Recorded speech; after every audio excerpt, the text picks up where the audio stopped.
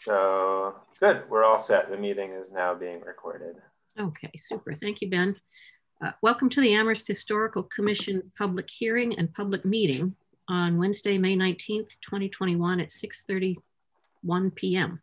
Based on Governor Baker's executive order suspending certain provisions of the open meeting law, General Laws, Chapter 30A, Paragraph 20, and signed Thursday, March 12th, 2020, this hearing and meeting is being held virtually using the Zoom platform. The public can listen to the proceedings by visiting the town's homepage and navigating to the town calendar toward the bottom of that page. Click on the meeting schedule for May 19th, where the Zoom link and telephone connections can be found. My name is Jane Wald, and as chair of the Amherst Historical Commission, I'm calling this meeting to order at 6:32 p.m. This meeting is being recorded and minutes are being taken as usual. So I'll take attendance by roll call. Board members, as you hear your name called, unmute yourself, answer affirmatively, and then please place yourselves back on mute. Patricia Oth. Present. Robin Fordham. Present. Janet Marquardt is not here yet. Hetty Startup. Present. Oops. Present. Jane Wald. Yes, thank you. And so the four of us constitute a quorum. So a few kind of housekeeping comments. Board members, if any technical difficulties arise, we may need to pause temporarily to rectify the problem and then continue the meeting. And if you do have technical issues, please let Ben know through the chat if that's available to you. I'm not sure that's available, but you can raise hand. Yeah, raise hand or shoot me an email. Okay, thank you. Let's see, discussion may be suspended while the technical issues are addressed, and the minutes will note if a disconnection has occurred. Because we have a very full agenda and to maintain an orderly discussion, please use the raise hand function to ask a question or make a comment. I'll see your raised hand and call upon you to speak, and if I don't, Ben will help me keep track of commission members who wish to be recognized. And then after speaking, remember to remute yourselves. For members of the public, opportunity for public comment will be provided during the public hearing at appropriate times and during the general public comment period later in the agenda. Please be aware that the commission will take note of comments, but will not necessarily respond to them during public comment periods. If members of the public wish to make a comment during a public comment period, you must join the meeting via the Zoom teleconferencing link or the video or video conferencing link. As explained earlier, these links are available at the on the town website at the calendar listing for this meeting. Please indicate you wish to make a comment by clicking the raise hand button when public comment is solicited. If you've joined the Zoom meeting using a telephone, please indicate you wish to make a comment by pressing *9 on your phone. When called on, please identify yourself by stating your full name and address and put yourself back into mute when finished speaking. Residents are welcome to express their views for up to 3 minutes and at the discretion of the commission chair. So we will now move on to the public hearing. We have 4 demolition permit requests, and I will take a little bit of time to explain how we'll go about this. In accordance with the provisions of Massachusetts General Laws, Chapter 40A and Article 13, demolition delay of the Amherst zoning bylaw, this public hearing has been duly advertised and notice thereof has been posted and mailed to parties at interest. The Amherst Historical Commission is holding this public hearing to provide an opportunity for interested citizens to be heard regarding the following demolition application requests. 90 Memorial Drive, a request from Maya Marks and Nicholas Dufresne, 20 Ball Lane, a request from Carl and Theodora Matisco, 599 East Leverett Road from Donna and Marvin Spence, and 462 Main Street from John Robleski. These applications and other historical information on the affected properties are available at the Document Center on the town website. So the public hearing is now open. I'll take just a few minutes to explain the goals and procedure for this public hearing. So I hope you'll bear with this explanation. Section 13 of the town's zoning bylaw governing demolition delay for structures of historical or architectural significance declares that as a matter of public policy, the economic, cultural, and aesthetic standing of the town of Amherst can best be maintained and enhanced by due regard for the historical and architectural heritage of the town, by striving to discourage the destruction of such cultural assets, by the protection, enhancement, perpetuation, and use of structures of historical and architectural significance located within the town of Amherst, is a public necessity and is required in the interest of the prosperity, civic pride, and general welfare of the people. Under Massachusetts general laws and the town of Amherst zoning bylaw, the Amherst Historical Commission is responsible for enacting the purposes and procedures of this policy. So the procedure for the public hearing will be that the commission will hear testimony as follows. First, a report or comment presentation by the applicant if they have anything to add to their the application already submitted. Additional information from town staff, if any. Questions from the commission members. Applicants' responses to any of this. Then there'll be a request or a period for public comment. Final comments and questions from commission members and staff. And at the conclusion of this, the hearing will then be closed or continued to a future date and time certain. Once closed, the Historical Commission will begin deliberation of all information received according and evaluated according to the standards for designation as a significant structure in section 13.4 of the zoning bylaw. For the benefit of members of the public attending this meeting, the Historical Commission's deliberations may result in one of three outcomes. First, a finding that the building is not a significant structure according to bylaw criteria, in which case the demolition permit is approved. Second, a finding that the building is a significant structure according to bylaw criteria, but that the proposed demolition would not be detrimental to the historical or architectural heritage or resources of the town. Or third, a finding that the building is a significant structure according to bylaw criteria, and that the proposed demolition would be detrimental to the historical or architectural heritage or resources of the town. In this third instance, the application for a demolition permit might be delayed, or there can be discussion of other options. Finally, it's understood that the purview of the Historical Commission in this public hearing is only to assess the public interest in preservation of existing structures. According to the current bylaw, it's outside the scope of this commission's authority to base decisions on subsequent use of the site or pending development plans. Other town boards, such as the Planning Board, Zoning Board of Appeals, or Design Review Board, are able to take up those concerns. Okay, so we have a first demolition request. Just a note for commission members, because we have a number of demolition requests,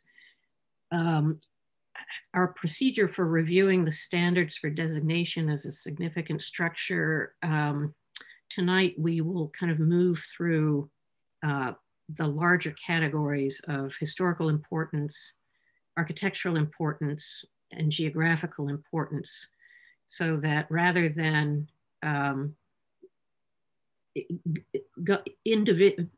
noting individually each of the criteria in each of these categories, I'll ask for your comment on any of the criteria within a subhead that would help us to understand your sense of whether it's a significant structure or not. So the first demolition permit request is for 90 Memorial Drive. This is parcel 17A18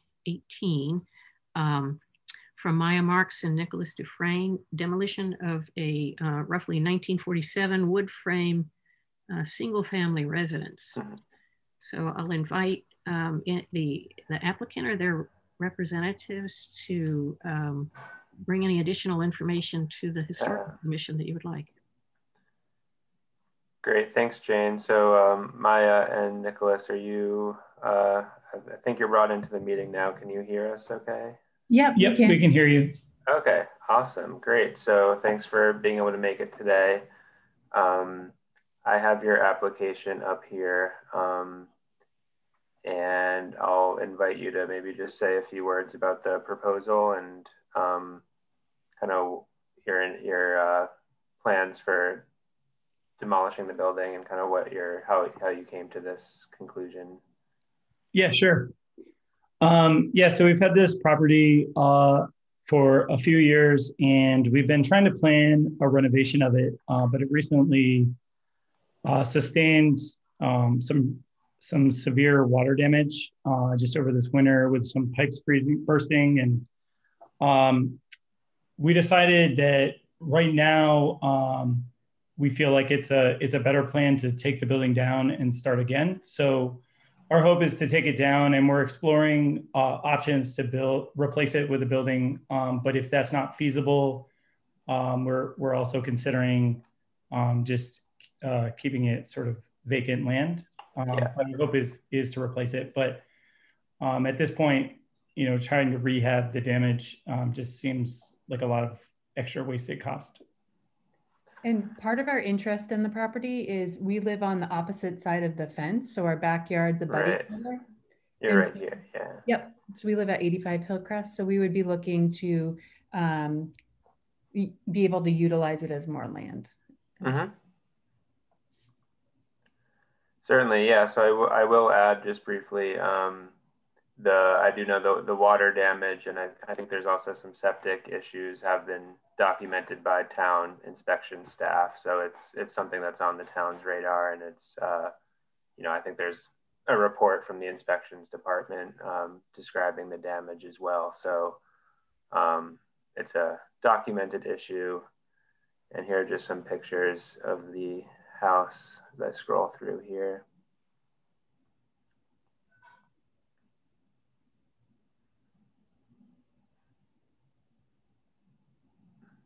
Yeah, is that standing water there?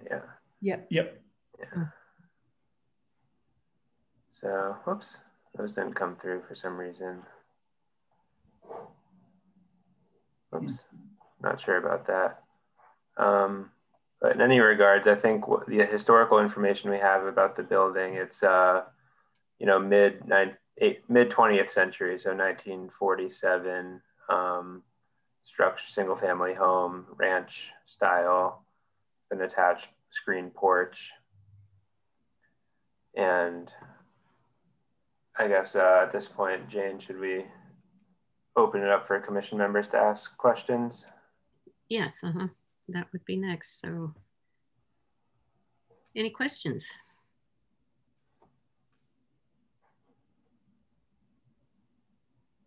Is the fact that the water damage has been documented by the town gives us some clear indication of its the scope of it. I would guess.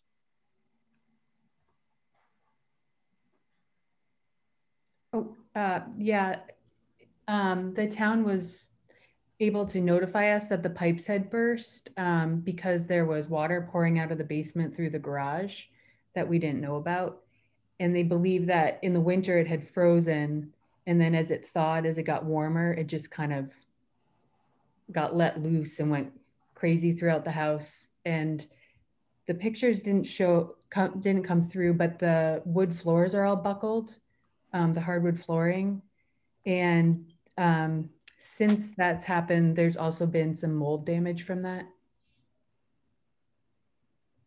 Yeah, so I would say, you know, pretty much like 80% of the first floor, it's only a single floor, but that's pretty much damaged, and, you know, parts of the walls and the bathrooms as well. So it's pretty extensive. Thank you.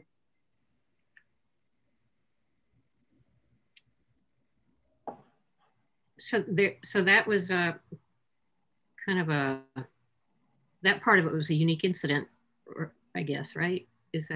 When was that terrible winter a couple of years ago? Actually, this was during this past winter. Oh. I think it was an issue with the furnace failing, and then us not realizing just, you know, in the midst of the winter, and then I think it happened sort of towards the end. So as soon as things started warming back up, the town saw the meter and caught the issue, and unfortunately a little too late at that point. But we've been trying to heat and condition the building since we bought it. Hetty or Robin, do you have any questions?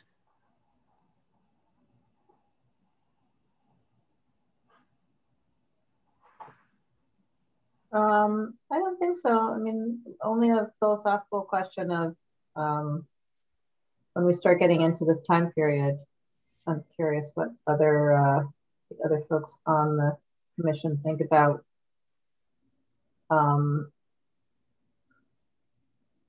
significance issues around just this era of building, not necessarily this particular property. It's just more of a philosophical question. It's a good question, Robin. Particularly when you look at the way the house is sited on the lot and the way in which the contractor or architect or whoever built this little ranch thought very carefully about how to use the drop in the land to absorb the garage in this configuration that we're seeing right on the screen right now. I mean, these little ranch houses were built for the motor car and, you know, are very much of their era. And many people in the Northeast would give their eye teeth for a little house like this. I'm just curious to know why the owners didn't have anyone living there when they acquired it. Well, Ben pointed out that there's significant septic tank issues. So it didn't pass the inspection for the septic. And we explored over the first few years of owning the house, what it would take to hook up the system to the town waste line. And in exploring that with the town, there's issues about it being a shallow waste line at the end of the cul-de-sac. And so attaching to it is more complicated for this house, which is why it was the only one on the street to have a septic tank. So we were exploring options to do so, but since we weren't able to resolve the issue, no one could live in the house. Got it. Thank you. And was there no insurance for?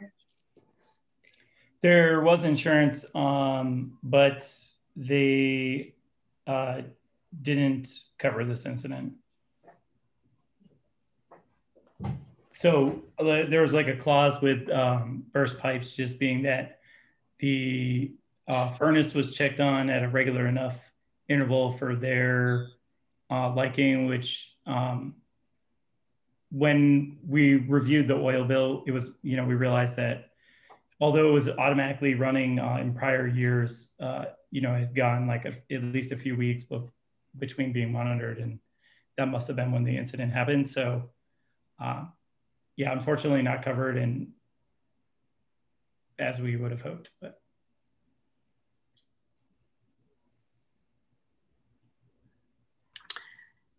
Okay, so let's see. We can accept public comment on this application at this time if anyone wishes to do so. So for those who wish to make a public comment, you can either click the raise hand button, or if you're on your phone, you can dial *9 and that will indicate a raised hand.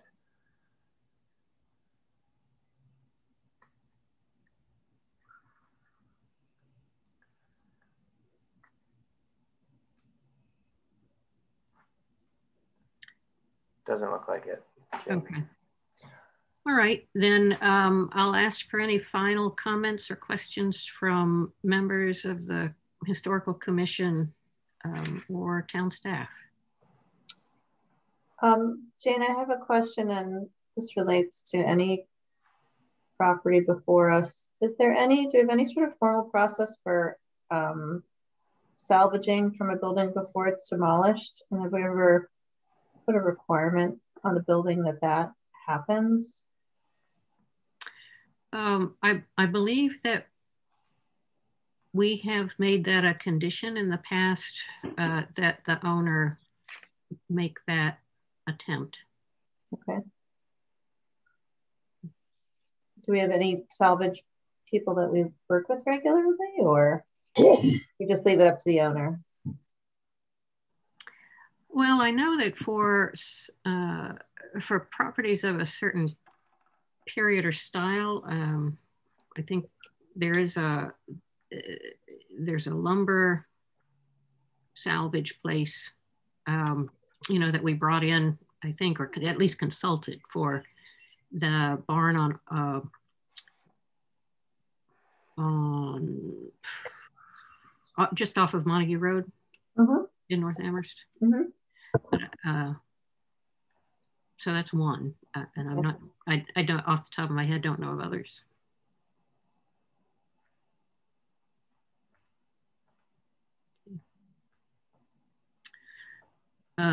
Okay, so we can, I think probably it's most efficient as we work through these four to go ahead and close the hearing and then do the review as I indicated earlier. So is there a motion to close the public hearing?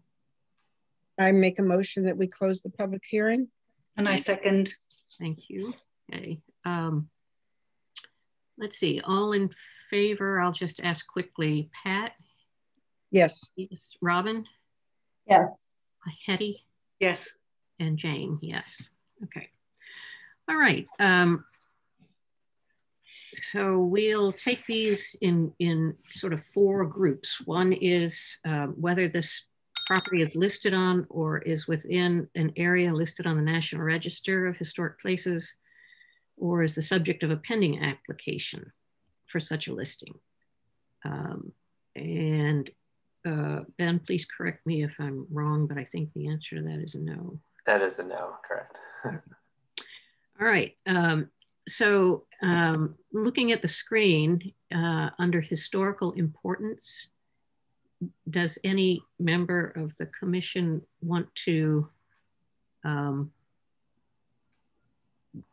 cite any of the criteria as a reason for indicating that this is that this building does have historic importance or significance?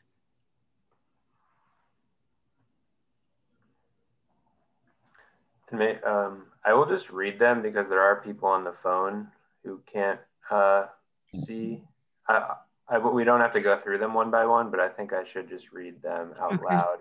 So the criteria are has character, interest, or value as part of the development, heritage, or cultural characteristics of the town of Amherst, the Commonwealth of Massachusetts, or the nation, or is the site of a historic event, or is identified with a person or a group of persons who had some influence on society, or exemplifies the cultural, political, economic, social, or historic heritage of the community. I always get stuff. I mean, I'm leaning towards social Ocean heritage. Anyone else? Me too. The idea is that it seems to exemplify post-war, post-World War II construction, Right. and making houses available to people in that era. But it doesn't appear to have specific historic, to me, value.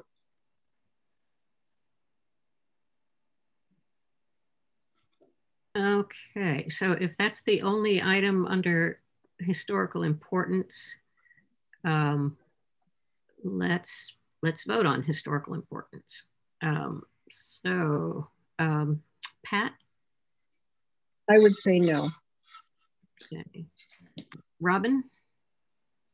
Yes. Okay. Hetty? Yes.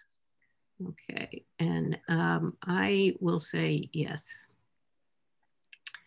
All right, so that takes care of that group. Architectural importance.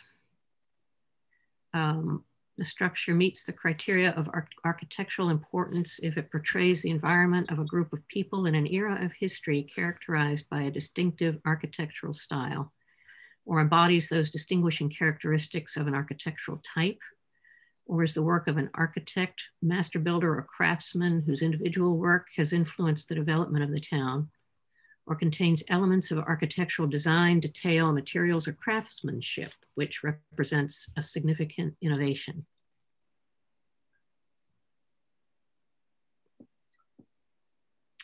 Again, I'm going to say yes under 4110. Okay, portraying the environment of a group of people in an era of history characterized by a distinctive architectural style. Okay. I would agree with that.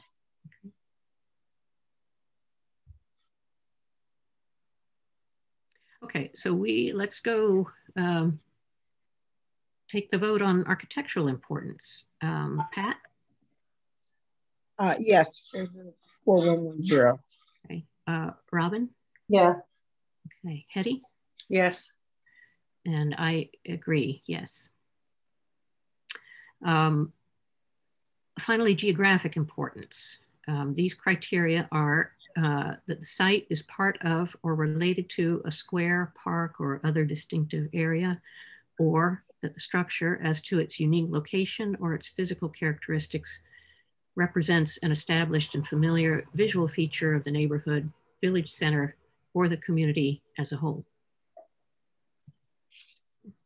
Any comments? No on both counts.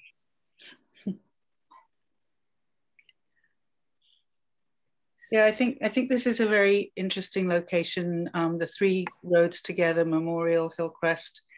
Of course, I'm forgetting the third one, but they're all built on the edge of a golf course and have been changed over time. I'm sorry that these guys have dealt with a septic issue, but I think that's sort of part of the interest of what has been created here in the past in town, which is a set of three roads that are cul-de-sacs next to a golf course that represent a kind of subdivision that is typical of the northeast of the United States in that time period. So let's vote on geographic importance. Pat? I would say yes, given the concept that Hetty presented. It was a created neighborhood post-war. Raman? Still going to say no. And Hetty? Yes. Okay. And I'll say no on that one, which means we're in a tie, but because of the other two areas of historical importance and architectural importance, this results in a finding by the commission that it's a significant structure as a post-war period house. So then at this point, we need to discuss whether to allow the demolition permit application to go forward, or what other options the Historical Commission wants to exercise. So comment?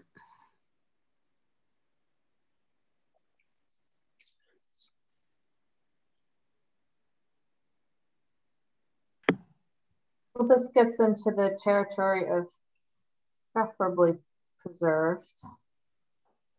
And I'm going to guess that it's lack of, it's not an extremely rare structure. Therefore, that's one argument against aggressively preserving it.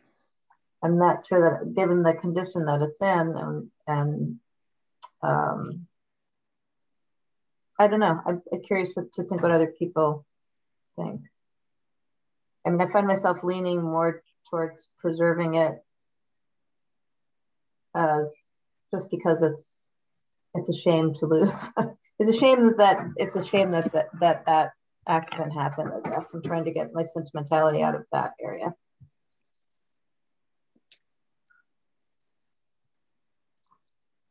I guess the just visiting the criteria that we have for preferably preserved is described vaguely, but generally it's, you know, that the loss of the structure would be detrimental to the historical and architectural heritage of the community. So that's kind of loosely the right. Thank you for that. Yeah, criteria. Then I would say that it doesn't meet that bar.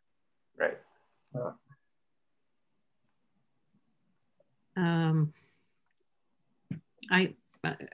I myself agree with that it doesn't meet that standard. I'd be interested in comments from Hetty or Pat. I'm very pleased that you live next door, and that you've brought this to our attention, and that I think you have a sense of the sort of long-term options, you know, that it could still be a building there, or it could be not a building there. I'm interested in the way you're thinking about the actual site. You know, there are lots of little ranch houses like this all over the Northeast, all over Massachusetts. So I feel like it would be better to preserve it if possible. And,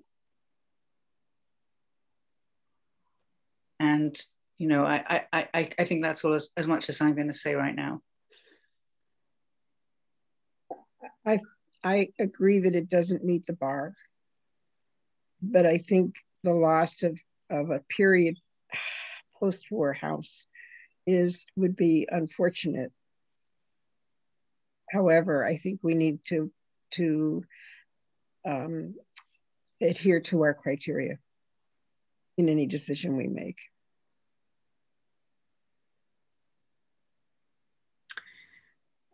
Are we ready for a motion?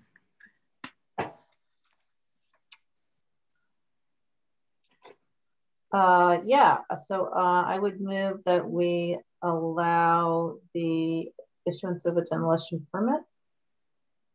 Is that the right motion to make?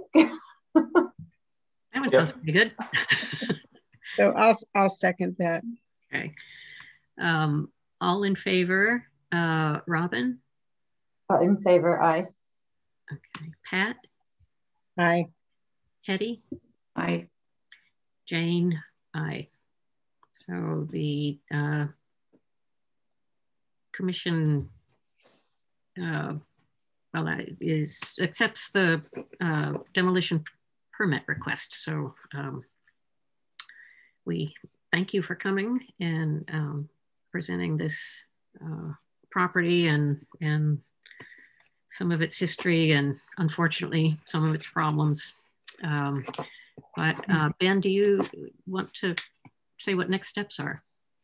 Yeah, essentially, you filed for a demolition permit application with the building commissioner, and now the historical commission has weighed in and approved of the demolition permit. So I will transmit that finding to the building commissioner and authorize the building department to issue the demolition permit. And so there's going to be other steps in terms of finding a contractor, getting the utilities shut off, and you can work that out with the inspection services department. But as far as the historical commission is concerned, that this can move forward for demolition. So Great. Thanks again for taking the time to present. Yeah, and thank you all for your thoughtful consideration of it all. We appreciate it. Thank you. Thank you. Take care. Bye. So let's see. Next, the second demolition permit request is for 20 Ball Lane. This is parcel 5A56. Carl and Theodore Matusco, and it's for demolition of a former automobile and truck repair garage and farm stand. So wondering if the applicant or representative is here and wishes Correct. to. Yeah. So let's see if I see a raised hand here. Let's just see if this is the applicant. So we're looking for Matusco, and if Roy Johnson is here, he can raise his hand as well, and I can add you to the meeting.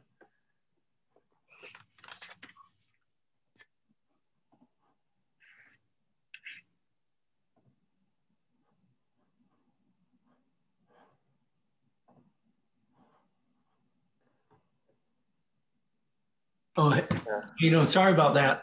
I've never been on a Zoom meeting quite like this. I've been on a lot of Zoom meetings. So this was an auto truck repair building. Sorry, just to interrupt, sorry, quickly. Can you introduce yourself? Yeah. My name is Roy Johnson. I work for Jones Group Realtors, and I represent, it's really Ted and Jim Matusco, the family. Carl has since passed away many years ago. But the building was a truck and auto repair. It's now out on 116 in Sunderland. It's called MTR, Matusco Trucking and Repair. So I think they were asked to leave because it didn't really fit quite into the neighborhood. Stan Zomack lived right at the end of Ball Lane. So I think there was something to do with that. But the building needs to come down because it's unsafe. I'm concerned it could fall on somebody. I won't even go inside the building. I went there one day and I think there could have been, I don't know, but there might have been a homeless person there because I saw food on the loading dock. So I'm very concerned for that reason. Plus, when I looked at the significance, I don't think there's any historical or cultural importance to this building. They've moved on to another part. I had my inspection done there, but it's not going to affect me on the cultural or the historical part. The architectural part is just like, it's like a old Butler building with, I think it's got shingles on the outside, a metal roof that's caving in. And then as far as the geographic importance, I think it'll be a much better site without that building there. And that's 20 Ball Lane. That's a very large building. And I think Ben's going to show us pictures. But also on 20 Ball Lane is a old farm stand that they actually have an address on there called, it's 190 Montague Road for Postal Services. And that was a farm stand converted into a place where migrant workers could live 3 months of the year. And I've been in, it's not suitable for living. There's no way I would let any of you live there. It was disgusting. And that really should come down. And I don't know of any historical or cultural significance that it would have. Thank you. Okay, thank you. Ben, do you have comments or photos? Yes, I can show photographs. So this is the application.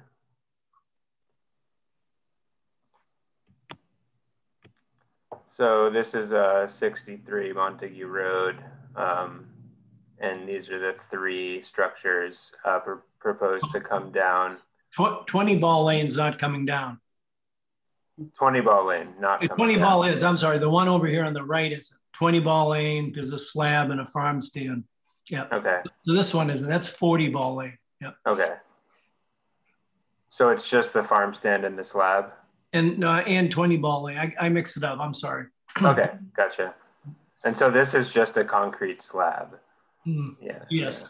The building was already taken down. Gotcha.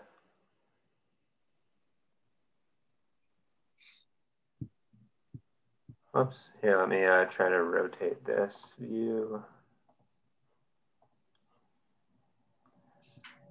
This is where I found food and people. I think somebody might have been living there. So that's a big concern.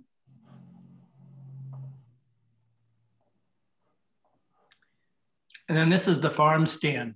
Used to be used as a farm stand because they grew, they had acres of vegetables, a lot of vegetables they used to sell there. When was the last time? Well, I pass that every day, and I believe it was occupied until recently.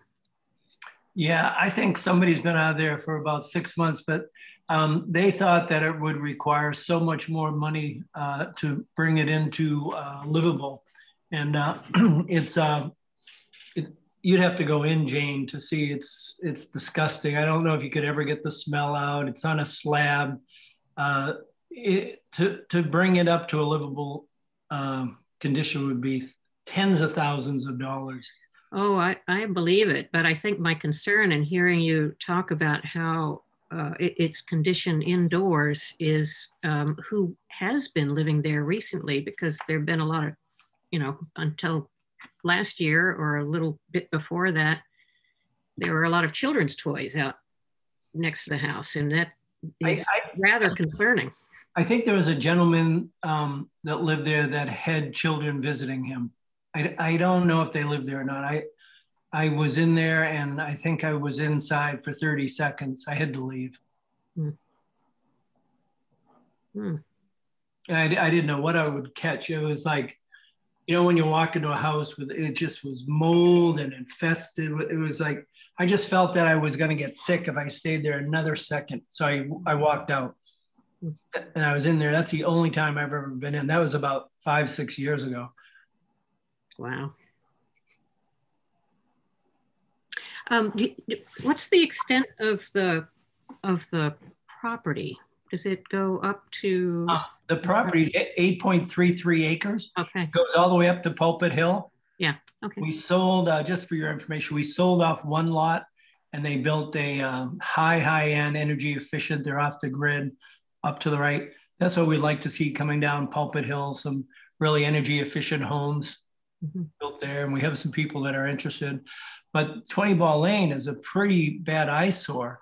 Plus, boy, if children moved into the neighborhood here and came in here, I'd be very concerned. I wouldn't want any children even close to that building, let alone you or myself. Are there questions from other commission members? What year is the 20 Ball Lane again? This building, it was somewhere in the 50s. Is that what you asked, Robin? Yeah. I think it was in the 50s. I haven't, I can go on the public record, but it was more than 50 years ago. So that's why we're here today. Yeah. I know I had my car inspected there more than 30 years ago. That was the place to go if you wanted to get it passed. I remember that. I had mine done there too. If you didn't have much money. I have a question about what the property is contiguous with in terms of land. It's looks to me like it's really close to the Mill River. And is it on the Norman Juster Trail by any chance next to it? I don't think there's a trail because I've been up in the Ellsworth barn and I'm not familiar with that trail, Hetty. But across the street, there is a stream, but that's on the other side of Pulpit Hill.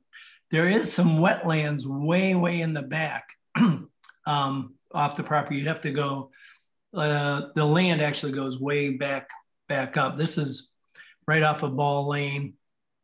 I know this neighbor in the corner here, he would love to see these buildings down. The person that built the house up on Pulpit Hill actually had it in the contract that it would come down within 1 year, but that came out of the contract because the attorneys didn't want to have it in there. But I've walked this area behind the rec center and the pool and everything, right? I mean, I think so, but maybe I've got myself turned around here on Google Maps. Isn't it a little bit south of? Okay. I think it might be the Frost no. Trail. what? That's east of there. Mm-hmm. Yeah. Mm-hmm. Yeah, so the Puffer's Pond Trail, was that the one you're referring to? That goes through the Mill River. But I know they sold some land and 3 homes got built on Summer Street. I think Shaw Perry built 3 homes in there. And then, so I think it's all private land going into this land. I walk a lot of trails. I've never seen a trail going into and I've never seen anybody walking the property. I've been there quite a bit. Okay. I think I'm looking at the wrong bit of the Mill River. I'm just looking at where it's. I haven't driven down the end of Ball Lane. I do know the new buildings on Summer Street that you're talking about, and I really love this part of Amherst, and I think a lot of other people do too. Yeah, I live in North Amherst. Yeah, it's beautiful. I go up, all the time up Pulpit Hill, and then I cross over so I can take a look at the falls, because that's the only way you can go now. It's one way, right. But it is gorgeous. And I think if these buildings come down, it'll look even better. Okay, thank you. Are there other questions, comments by commission members? Also just wanted to recognize that Jan did join us. Hi, Jan. Hi, I'm sorry I'm late. I hope it wasn't a problem. No. Glad you're here. Thanks. Yeah. This looks fine to me to come down. I've been through, I think, most of the conversation. Then let's hear any public comment if there is some. And Ben, I think you're able to. Yeah, so we have 3 raised hands. I'll first recognize Meg Gage and allow her to talk. Hi, Meg, can you hear us okay? I'm here, can you hear me? Correct, we can, yep. Great, thank you.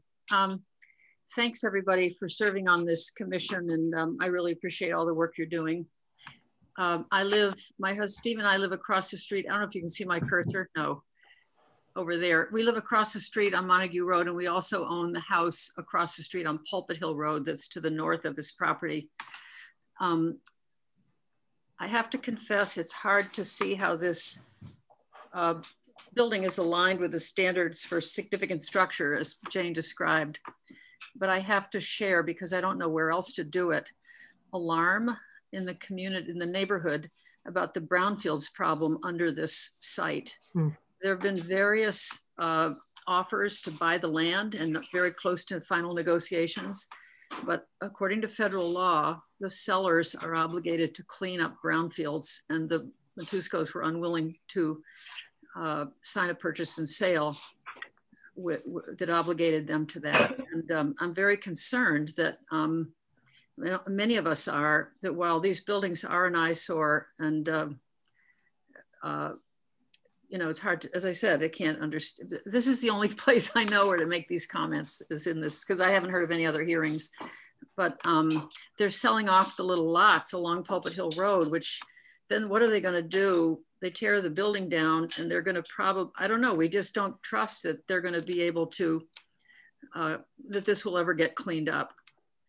And by the way, there were kids last year getting off the school bus. They actually lived in that house. It's really horrendous, but I'm just,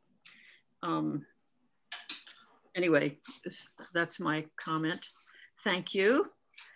And if there's a better place to make this comment, a better commission, because it's really hard to see how this is historically significant building, but I'll make that comment in the right place. But I really appreciated getting the little card in the mail about this hearing. Thank you, everybody.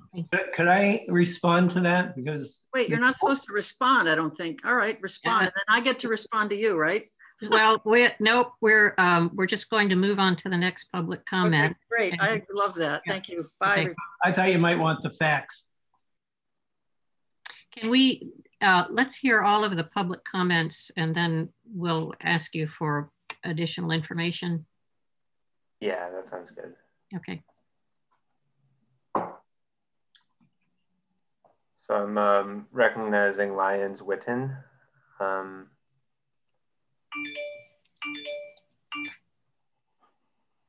Good evening. Hi, good evening. So I'm Lyons Witten. Yeah, yes, thank you. I'm Lyons Witten. I am at a butter to the north. I live in a co-housing community on Pulpit Hill Road. And I was also an interested buyer of the property in the last several years. I've walked through all the buildings, and I have to agree with Meg that I don't see any historical significance to any of the structures, and I agree with excuse me, with Roy that the property would be a lot safer if the buildings were demolished. My concern has to do with environmental issues at the property, particularly with, there's at least one floor drain inside the large structure, 20 Ball Lane, and there are 2 floor drains in the slab that used to be the old truck garage. My concern is if the demolition permits are granted, I don't care about the buildings themselves coming down, but if the slabs are removed, then the location of the floor drains will be hard to find later and hard to conduct proper environmental assessment and cleanup. So, and again, I don't know where else to make this comment in a public hearing in town, so I came here.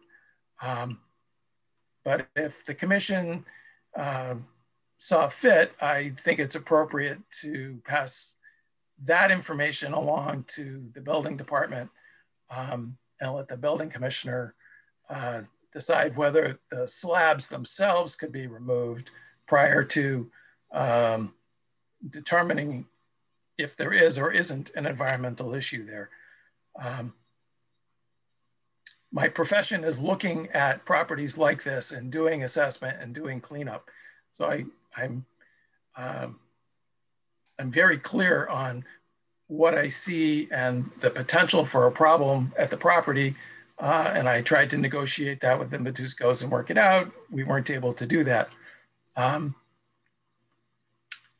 I also see that if the slabs disappear, that redevelopment of the property could happen without anybody really realizing that there's an environmental issue, or someone coming in to do environmental assessment and not knowing where to look because the slabs are no longer there.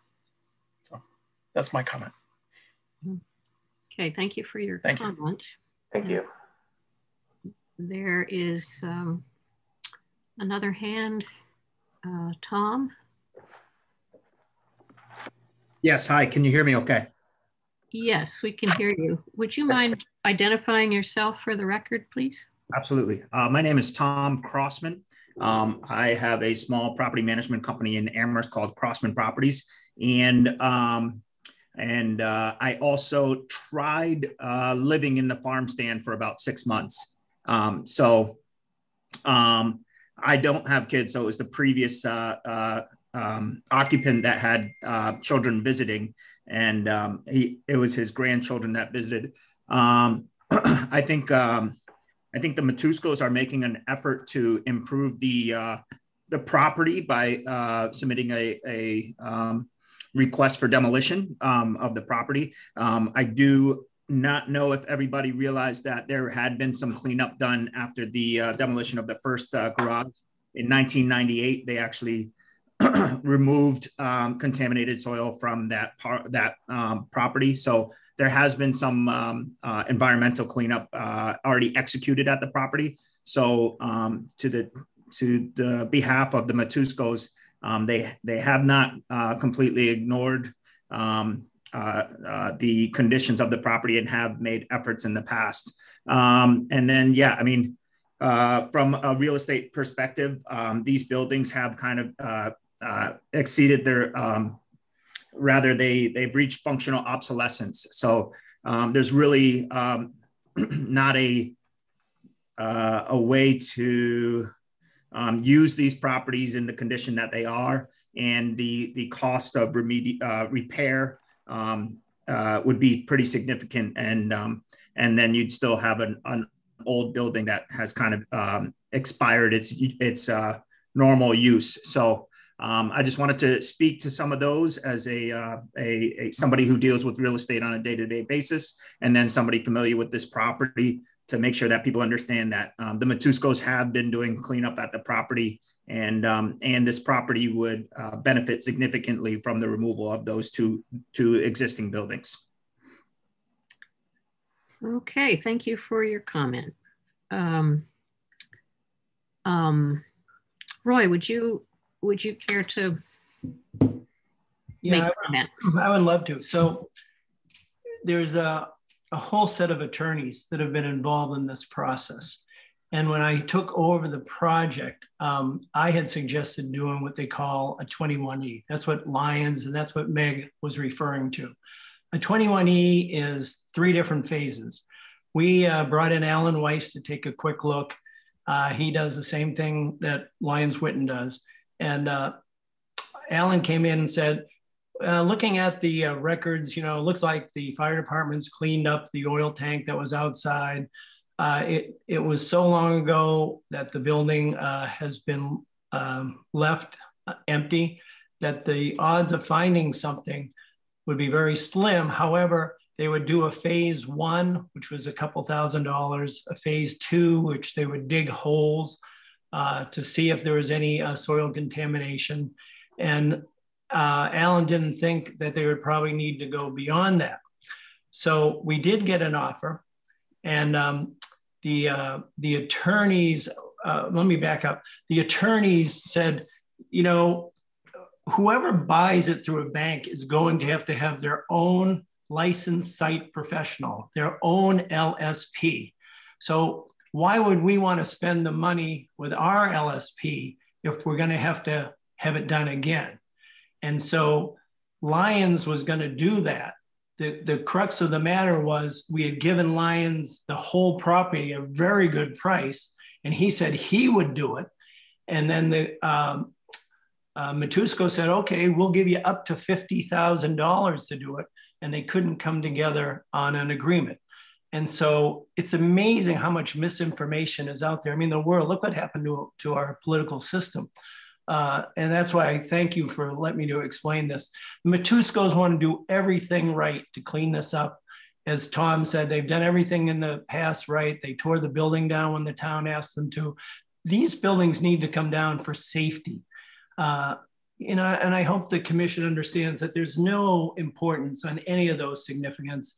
And once the buildings are up, anybody that comes in and buys it is going to need to do a 21E. And we will make sure they do it. Rob Morrow will make sure they do it. Everybody's on board to have these buildings down and to do it the right way. Okay, thank you for that comment and for that clarification. I think, while I understand that there are environmental concerns, I think that is getting a little far afield of what the Historical Commission is able to do. And so I think I think maybe we should move on to our consideration and Ben, if there is information you have about process, you know, going forward with the building commissioner about these concerns, you can, you know, let us. Yeah, you know. yeah, definitely. I was not aware of the background with this property, but I would encourage members of the public who are concerned to either reach out to the building commissioner, or also the Conservation Commission might come into play as well, because it is close to wetlands as well. So that would be the better avenue or forum for this type of discussion. Okay. And we can return to this concern after our own deliberation about significance. So let's see, could I have a motion to close the public hearing on this for this property? I make a motion to close the public hearing. Okay, thank you, Pat, and thank you, Jan, for the second. So we'll just sort of formalize that with a vote. Pat? All in favor of closing the, yeah, okay, yes. Thank you. I got lost there for a minute. Yes. Hetty? I'm afraid you're muted. I'm sorry, I muted myself. Yes. Yes, thank you. Robin? Yes. And Jan? Aye. And Jane, yes, I vote to close the public hearing. So Jan, we're doing our, because we have so many demolition requests this evening, we're going through the criteria a little bit differently. So we're just sort of grouping them as historical importance, architectural, and geographic.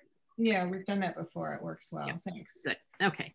But because there are participants on the phone, we'll probably just quickly read the criteria and then have any comments that members wish to make about that general category.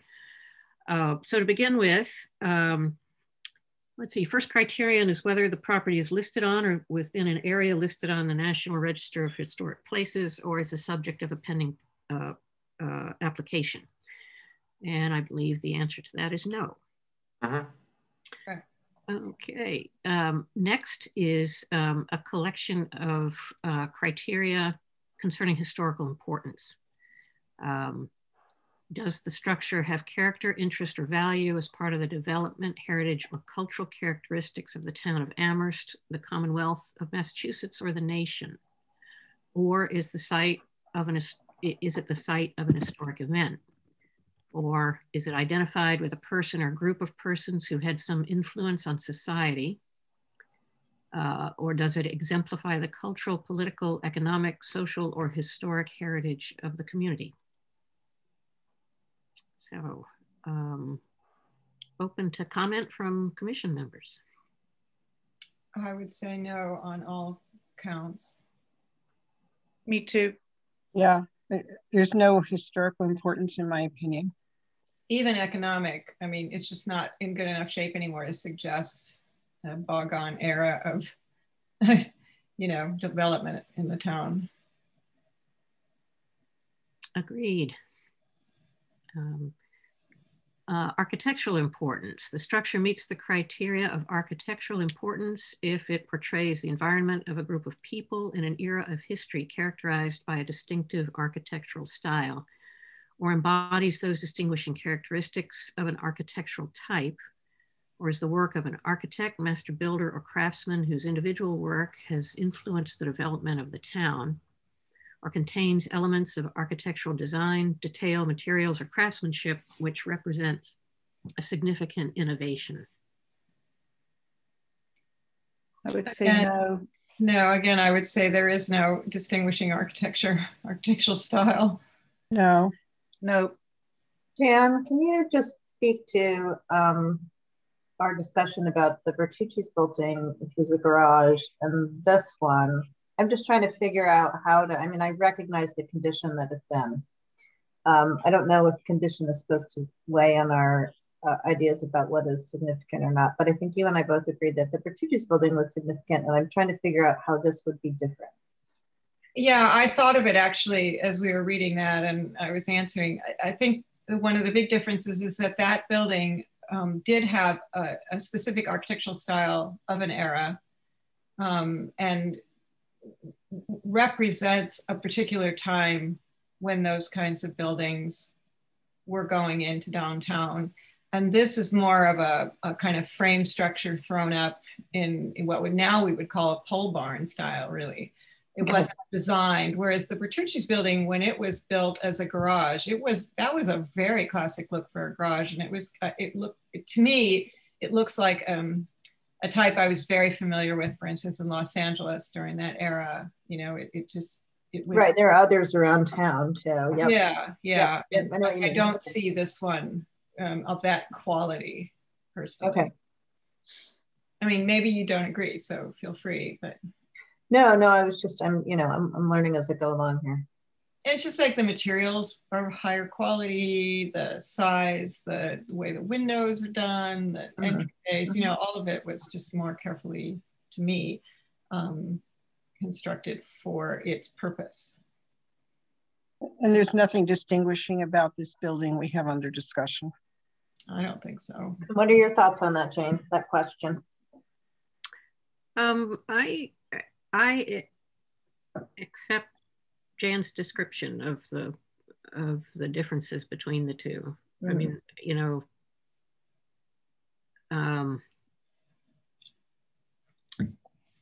the building that's still, if it's the garage building on Ball Lane, that seems a completely undistinguished structure.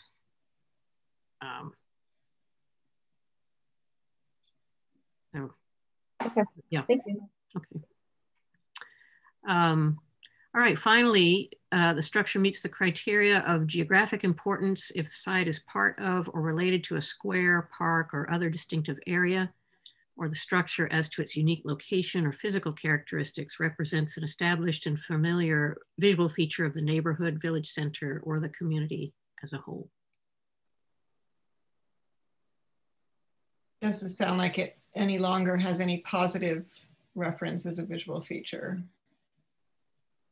Agreed. Yeah, I agree with that. Hetty, any comment? Yeah. It seems to me that if I could walk back to the 50s and stand on the little bridge just before the wreck, the pool, and on the beginning of Montague Road, that it would be possible at some point in history to see this as something much more coherent and not distinguished, but coherent as an aspect of North Amherst's development. But I agree, it's hard to find it in its present state. Yeah, the only one of the three elements of this application that I can see, and as I mentioned, I go by there every day, is the farm stand building. And so the 20 Ball Lane is not really even visible unless you go back there. You can see it from Pulpit Hill. Okay. All right, so sounds like we are agreed that the building doesn't meet any of the required criteria, which means that the demolition permit can move to its next step. We need an official vote, Jane? Yes, we do. Yeah, okay. Sorry about that, yes. Is there a motion? I move that recognizing no criteria of importance applied to these structures, that we grant permission to the building commissioner to issue a demolition permit. Second? Second. Thank you. Okay, all in favor, and I will begin with Jan. Yes. Robin? Aye. Pat? Yes. Hetty? Yes. And I vote yes also. So question for you is, as community members, do we want to suggest that the building commissioner pay particular attention to the environmental questions? Yes, and you know, I dealt with a property in Illinois that had been a former gas station, and I don't know if this is the same, but I thought the EPA had to investigate before anything changed hands or was changed on the property. So maybe that's included in these other analyses, but I imagine the building commissioner would know, but I thought you had to get the EPA in for review. Jan, I think you might be correct about that. And I think also Roy's comments about the fact that once the slabs are removed, it would be difficult to know where the drains were. And it might be a recommendation who said that, yeah. To the building commissioner that if the slabs are removed, that the places where the drains were be marked clearly so that area could be assessed. And I do think the EPA has to get involved or will get involved. Hey, can I make a comment? I don't know what's appropriate or not. No, I'm sorry. Okay, no problem. Okay, thank you. All right, so Ben, do you want to make a comment about next steps? Yeah, similar to before, your demolition application was submitted to the building commissioner, so it's now authorized to move forward by the historical commission, and assuming, you know, that you've met the other requirements in terms of the state building code, then the building commissioner can authorize the issue the demolition permit. And yeah, I think the environmental questions are a little bit out of the purview of the historical commission, but certainly I don't fault anyone for bringing it up at a public forum here, and it's certainly appropriate. And I can include, you know, in my just email to the building commissioner a brief overview of the discussion that happened tonight. Yeah, if you would pass it along to him, I think we'll have done our job. Thank you, Ben. Okay. Thank you, Ben. And thank you, Roy. We appreciate thank you to talk about this. Appreciate you guys volunteering for this. Okay. Thank you. Thank you, appreciate it. All right, so our third demolition permit request is for 599 East Leverett Road, owned by Donna and Marvin Spence, for complete demolition of a circa 1850 farmhouse that has been a rental property. So is the applicant or representative present? Mr. Spence, I was able to bring you into the meeting as a panelist, but I believe you're still on mute. So I'm going to ask you to unmute yourself.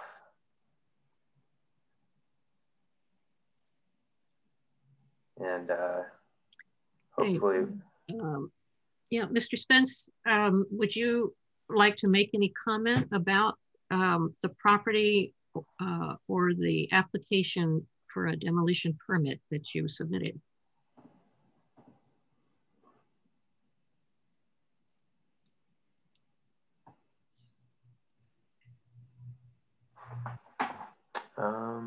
We're not able to hear you, so, but you're not on mute, so I'm trying to figure out. Is there anyone else here to speak on behalf of the 599 East Leverett Road application?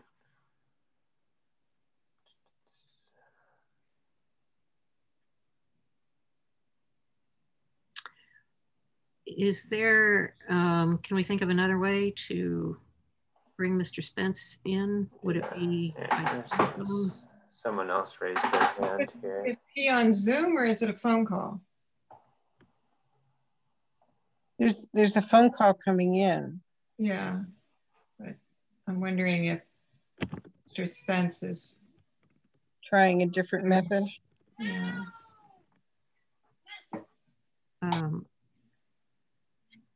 All right, Ben, are you able to unmute the panelists? I can ask them to unmute, but that's it. Okay. I'm looking in right now. How do you unmute a phone on Zoom? Yeah, you can mute and unmute everyone if you're the administrator. You can mute my cat if you want.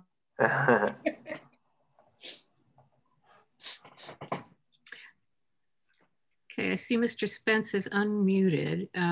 Are you able to hear us, Mr. Spence? Can you start your video so we can see whether you're there and are nodding or shaking your head?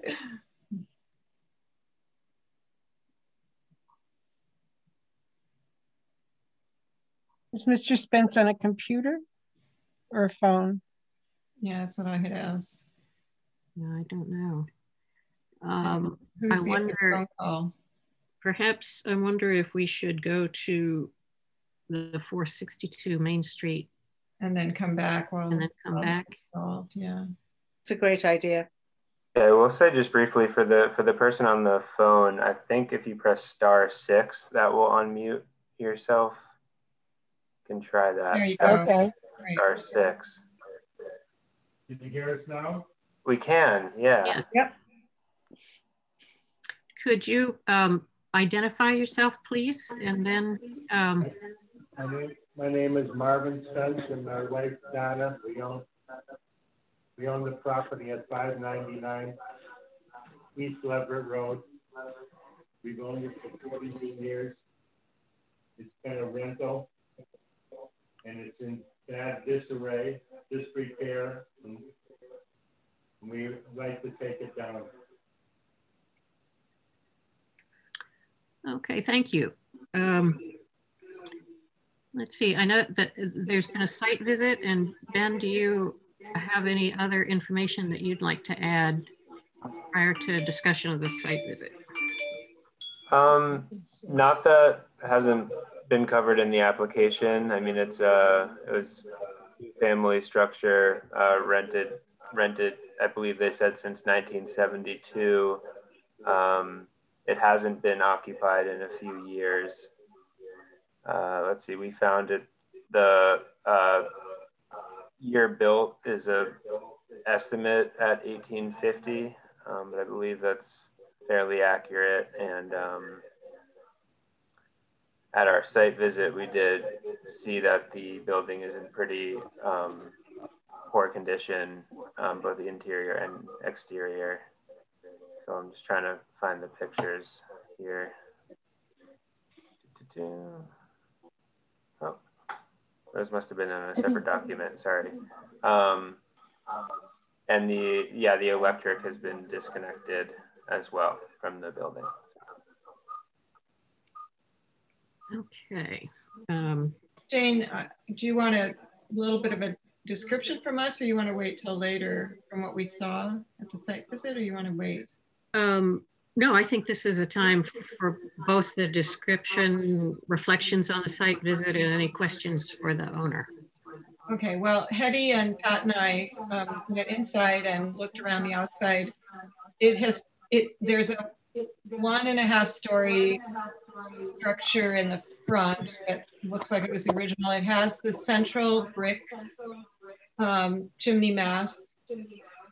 Would have had rooms on either side in a traditional, kind of hall parlor style, but it has been changed a great deal over the years, broken up and reworked. And then there are multiple buildings to the east that were added over time, a 2-story structure and then another 1-story structure on a slab. Mr. Spence said that they were being rented as 2 units. But it's all in really bad shape, both structurally and in the interior. So I agree with him that it was in pretty rough. But we did, look at the layout and look at the historical character, and there isn't much left. I tend to agree with Jan. The fireplace is the most interesting aspect of what's left there now, and a couple of old wooden doors in the interior, but it's really been stripped of historical significance over time. Even the fireplace, some of the bricks have been replaced, so right. That's not original. Okay. Pat or Robin? Did you? I'm sorry, I didn't hear whether you had gone to the site visit or not. I just commented, Jane. I was at the site visit. Yes. Okay. Yeah. I was not. Ben, I'm getting a bad echo. Is anyone else? Yeah, it's from the phone call. Is there a way to mute the phone call? Yeah, it happens when you use the phone sometimes. Yeah, we're hearing what they're hearing delayed. Right. Okay, thank you. Right. I was not at the site visit. Okay. I was just going to quickly share images of the structure. It's the west elevation.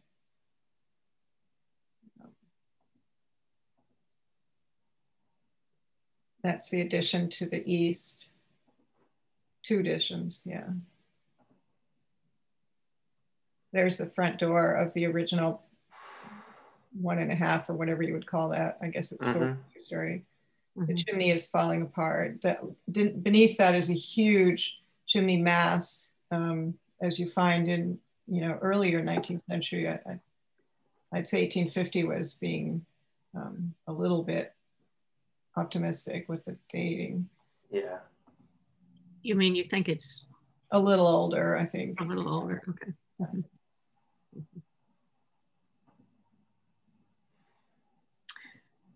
Is it structurally unsound in any way? Yes. I mean, we didn't go down to the basement. I didn't want to walk through it because I didn't feel safe walking on stairs or through too much of it. It's pretty rough. Yeah, we could ask the property owners to comment on the structural issues. Yeah. So Mr. and Mrs. Spence, if you can once again, press *6 to unmute yourself if you have any comments.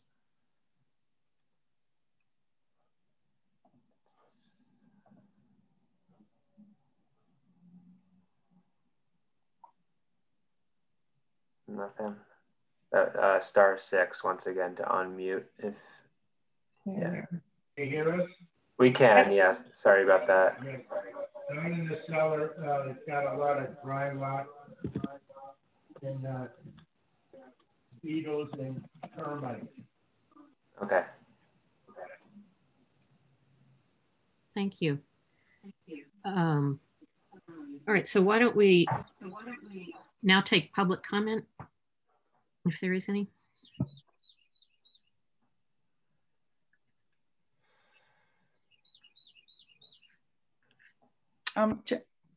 Jane, could I say something just that's sort of out in left field again, maybe? Again, this property is charming and on the edge of Amherst and a really beautiful setting. And I feel for the owners that they've rented and have had difficulties with some of the rentals, and that they're dealing with a property that has a lot of issues going on. But I just read somewhere that no one in Massachusetts can buy a single family home for under $500,000.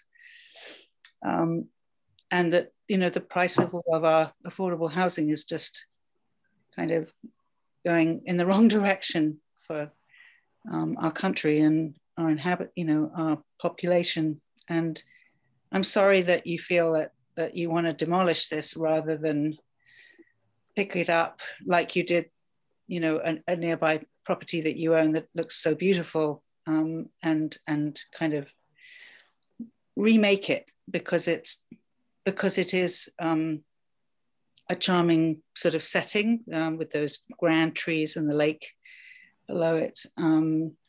It has many kind of bucolic properties. And I think if this building was in a different town or setting or had a different history in terms of its evolution of decay, we might be voting differently. So you know, I was happy that I made the site visit and glad that we got some information at the time about I think the foundation is unstable in that earlier part of the building. So I feel for you as owners of what you're sort of up against as well. Okay, thank you, Hetty. Right, I see no other requests for public comment. So let's have a motion to close the public hearing. I so move. Seconded. Okay, thank you. And all in favor of closing the public hearing? Aye. Pat, aye, thank Aye. you. Hetty? Aye. Robin? Aye. Jan? Aye. And aye. So unanimous, so the public hearing is closed. So we'll go to our just reviewing the standards for designation as a significant structure. And of course, the first one is whether it's part of whether it's listed on the National Register or is the subject of a pending application. And that would be no. So next is the set of criteria for historical importance, which we'll take as a group, whether it has the character, interest, or value as part of the development, heritage, or cultural characteristics of the town of Amherst, the Commonwealth, or the nation, or is the site of an historic event, or is identified with a person or group of persons who had some influence on society, or exemplifies the cultural, political, economic, social, or historic heritage of the community. In this case, I would say that the social and historic heritage of the community is represented by these types of houses in these locations. That doesn't necessarily mean that it can't be taken down, but I do think that it qualifies there. Yes, true. I would agree with that as well. It seems like it might have been the central house to a farmland.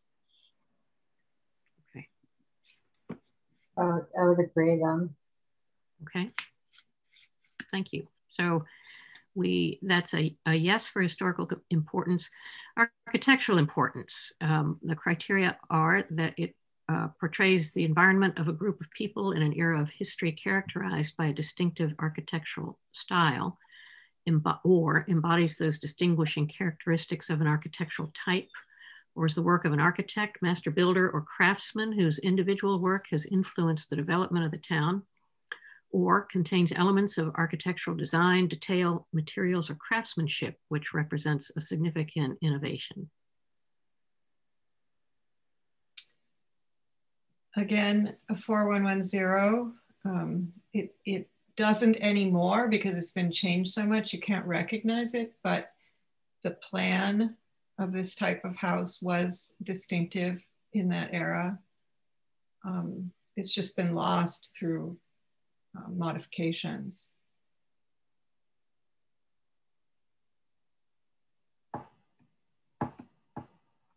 I think that's well said, Jan. It's been lost. We can see and envision its origins, but it doesn't exist that way now, except for the exterior initial part of the building. Yeah. But you can tell that it was, you know, of a right. particular type of house from that era. That, you know, if you wanted to dig deep, it's just it isn't a good example anymore. You know, it shouldn't be retained as an example, for instance. Right. Okay. Robin, do you have thoughts? Yeah, I would agree with that. Okay. All right. So that sounds like a no. No. Okay. Yeah, I guess it's a no because I would have to say it no longer portrays the Yes, right. Yeah, I was going to say. Once upon a time.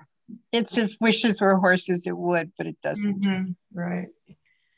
Then for geographic importance, the site is part of or related to a square, park, or other distinctive area, or the structure as to its unique location or its physical characteristics represents an established and familiar visual feature of the neighborhood, village center, or the community as a whole.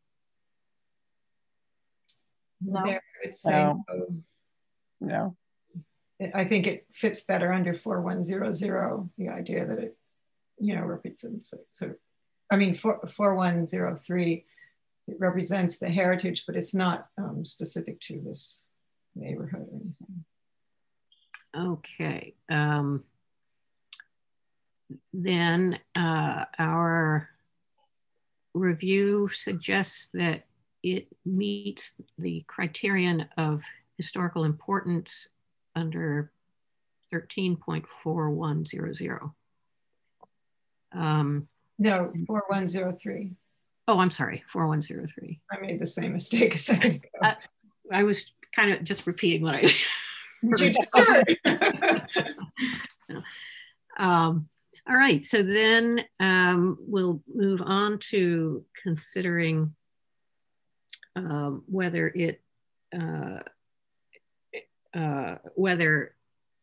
its removal would represent a detriment to the interests, the historical cultural interests of the community.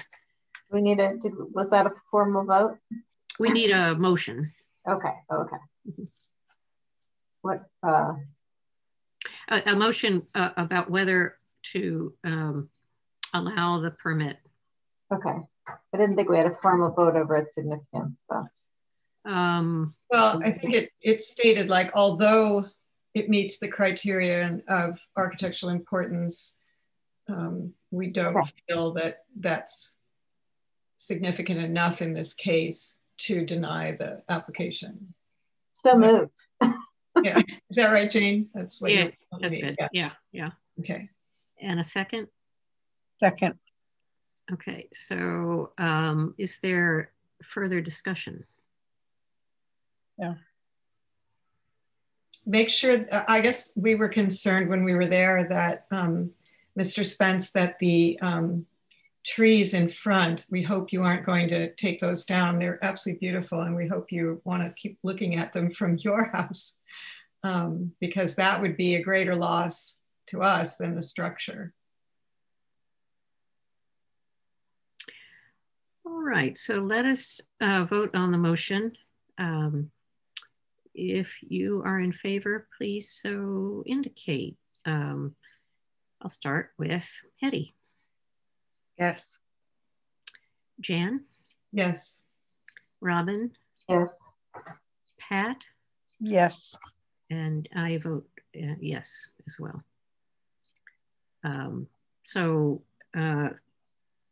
Mr. and Mrs. Spence, thank you for your application and for coming to this hearing to talk about what you'd like to do with the house.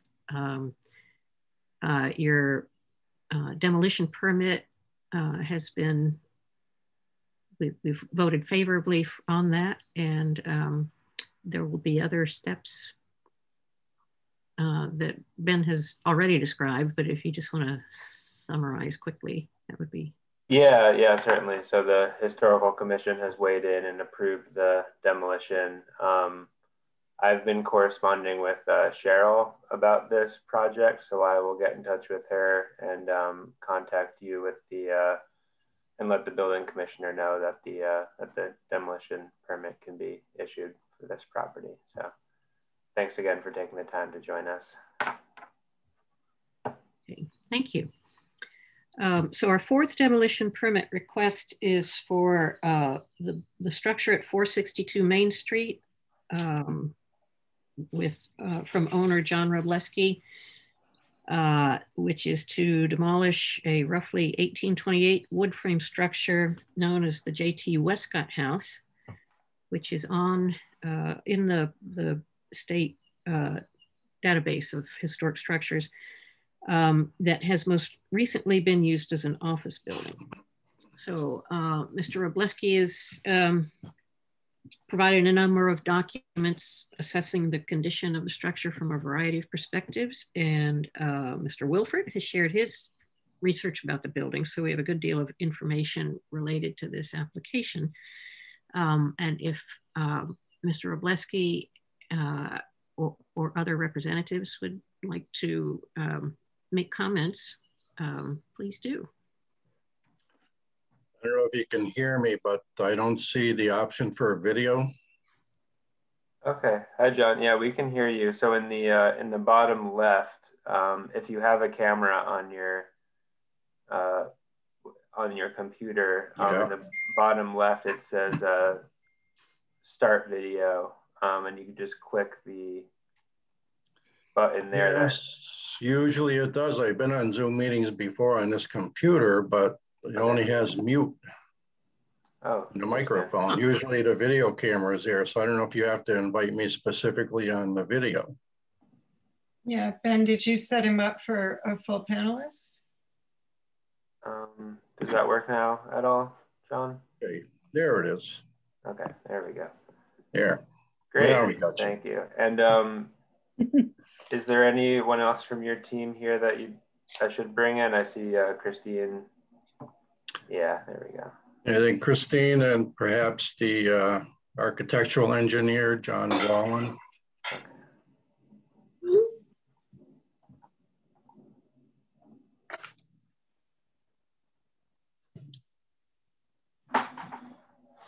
Okay. All right. Hello, everyone. Hey. Hello, everyone. Thanks for so much thorough information. And would you like to make further comments? Yeah, I guess just give you a brief history. My wife and I are the sole managers of 462 Main LLC. We bought this property from Nancy and Paul Hamill in the end of November 2017. After that, came up with some plans with the help of the architects and went before the planning board and got approval to build the building that you saw under construction there now. And we also got approval from you folks last year to take down the garage that was in the back, which we did, as you saw it. Then our intentions were to keep this building and try to rework it. And initially I thought that it was going to be a fairly simple process to shim the floors up and get them to where they're somewhat level, because as you saw, they drop like 3.5 to 4 inches from south to north and east to west. The whole center of the building is kind of going down. I didn't realize the extent of it until another builder looked at it a little while ago, and he said, you better take another look at this structure. So we did, and that's where I decided that it just, even though my intentions were good and I really wanted to save the porch, that look of the building, which I did next door at 22 High Street back in the late 90s. We redid that home, but that home didn't have the issues that are appearing in the structural portion of this building now. So we were able to do a lot of work to that building, and there's 2 nice rental units in there. As you saw, the sill plates on the west side are really in poor condition. Where I had that one section of board pulled out for you, that what they call the capstones, which I didn't realize until Mr. Wallen stated that. They're called capstones. Those are kind of tilting to the outside. And when you look at that hole that we saw down in the basement between the brick and the capstone, that's where the beam sits for the structure. And it's actually sitting on those interior bricks. So with all this decay that's happened, apparently it's pushing the capstones out as the bricks deteriorate and then pushing the bricks to the inside.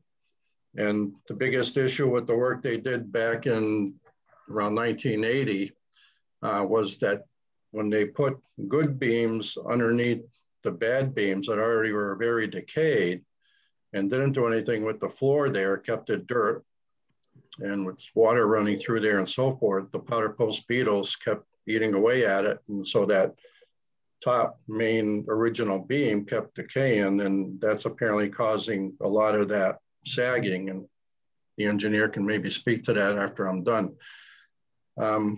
It is listed in the Railroad Depot District. The Mass Historical Commission did an inventory of the homes along Main Street and along the railroad tracks that back in the day had a lot of railroad employees and things like that for housing, and there were stores and stuff. So yes, I mean, my intentions were to absolutely save this. And you saw, I put a good amount of work into it already between the upstairs heating and air conditioning, electrical work, cementing the basement floor. I figured that would help with the mold issue and so forth. And also, you know, heating, air, insulation work I did.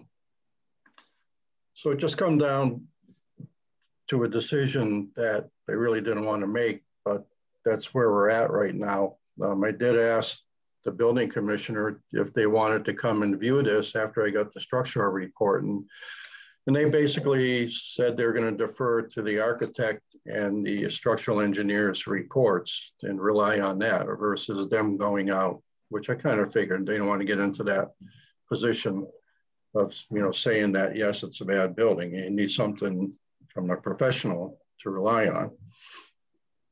So when that inventory was done by the Pioneer Valley Planning Commission, that was in 1988. And one of the statements there, it says, this is one of the few remaining side gabled farmhouses in Amherst with flush boarding on the gable cornice trim.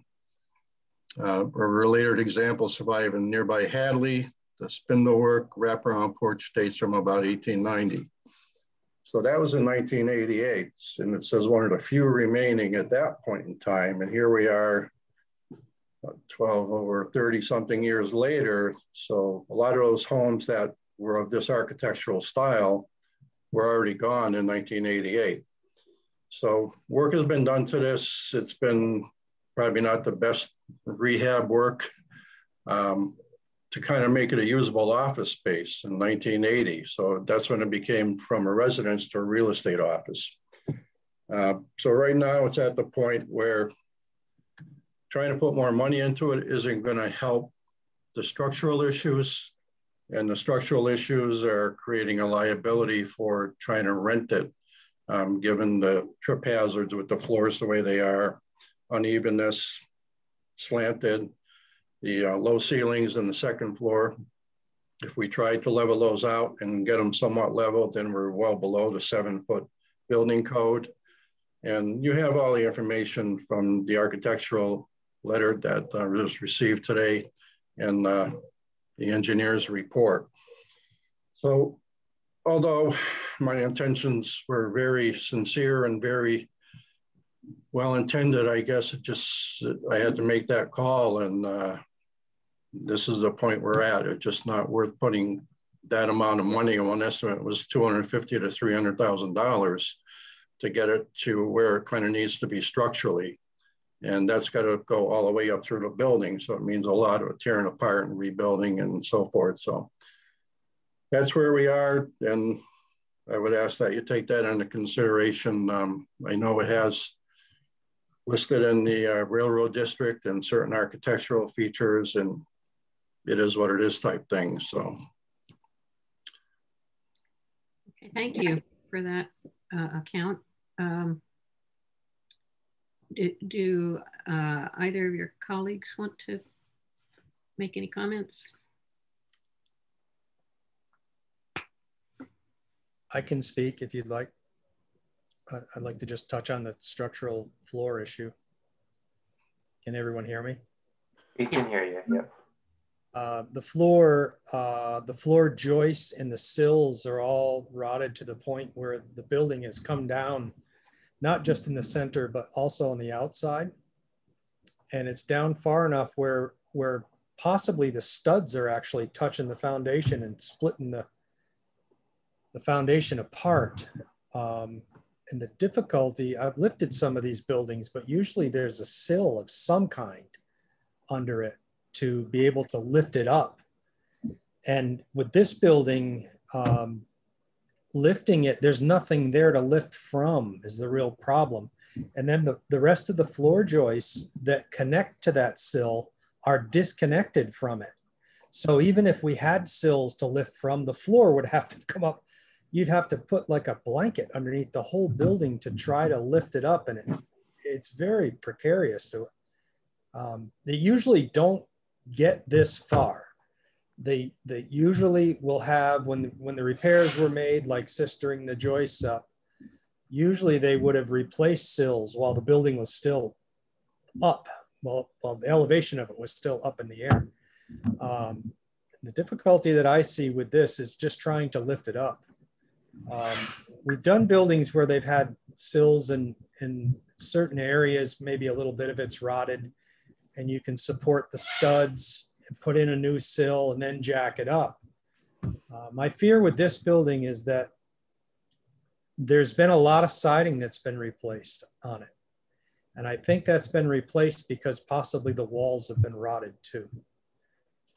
And if the workmanship in the walls looks like it does in the floors, as you start taking apart those walls, you could have a collapse. And the foundation is near collapse right now. So it's more serious than what I think John had thought when he asked me to come in and take a look at it. It's pretty concerning. Okay, thank you. Let's see. Ben, do you have any other information you want to share? Yeah, I guess I'll just say, I think everything John and his colleagues have provided quite a bit of information in terms of architectural and engineering reports. I'll just touch on the history from what I've been able to discern, and I'm just gonna, John was correct that it is listed as a contributing structure to the Depot District, which is, I don't believe that's not the National Register, but it's a Mass Historic recognized district in Amherst.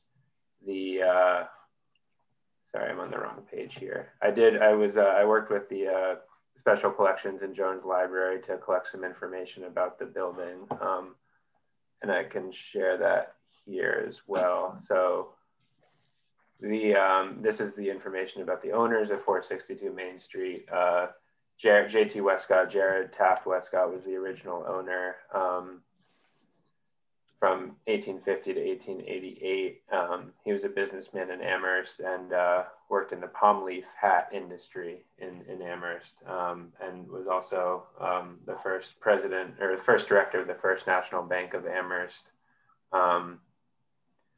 which I think is the now Amherst Works in the center of town. Daughter of Jared Westcott then presumed ownership of the building. James and Mary Harrington were owners from 1894 until 1942 when Mary's estate sold the property. And then more recently, Michael and Catherine Garvey, owners from 1942 to 1980, and their son Robert Garvey, this is more recent history. Robert Garvey was born in 1938. He was the member of Amherst Select Board, Hampshire County Commissioner, and was a very long-serving Hampshire County Sheriff from 1984 to 2016. So that's who's kind of occupied the house over the years. And as Mr. Roboleski said, it's been used as an office building for the past decade or so, a few decades. No, 40 years. 40 years, okay. Yeah. And just looking through time, kind of various different maps that are available to us in special collections. Sorry about the resolution. It's not the best when you zoom in, but this is one of the first maps of Amherst from 1873. And you can see the railroad coming through town, and this building, the JT Westcott building, placed here in a same orientation as it is now. And then this is an interesting picture showing a actual drawing, a drawing of the building from 1886. You can see the typical, farmhouse style with the attached barn on the back. Interestingly, you can see in 1886, the porch wasn't quite the full wraparound that you see now. So I'm not exactly sure when that was added.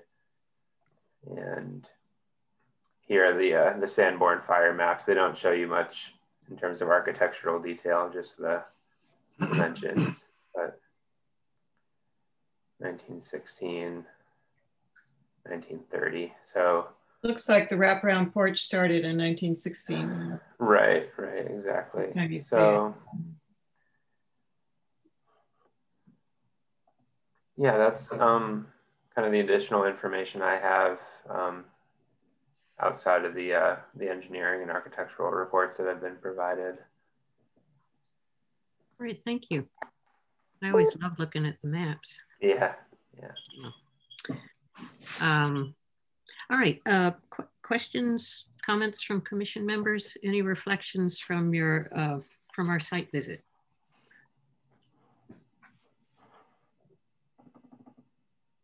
I think the reports that Mr. Robuski has provided to us really give us the information we need to appreciate the status of the building itself.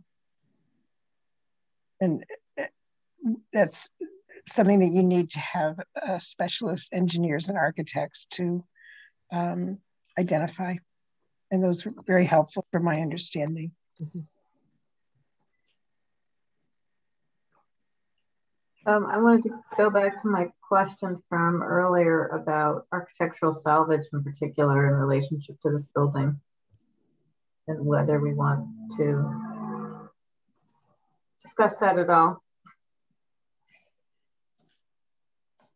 Robin, could I just ask if a point of clarification that no one would be willing to bet that we could move this house somewhere else safely, given what you were saying about the sills and the joists? Is that a question for the engineer? Yeah, it is. Because I think we need to consider, is that a possibility before we consider salvage? Yep, that makes sense. I can speak to that. It would be very, very difficult to lift the building from a safety standpoint.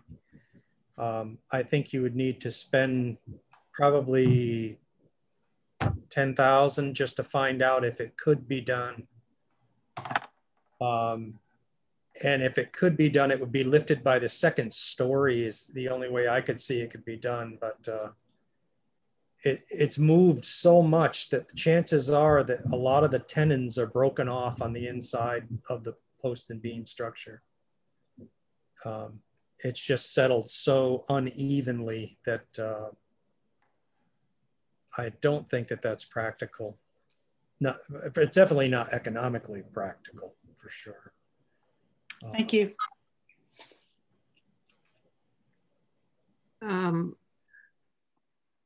Are there, so sort of picking up on Robin's question,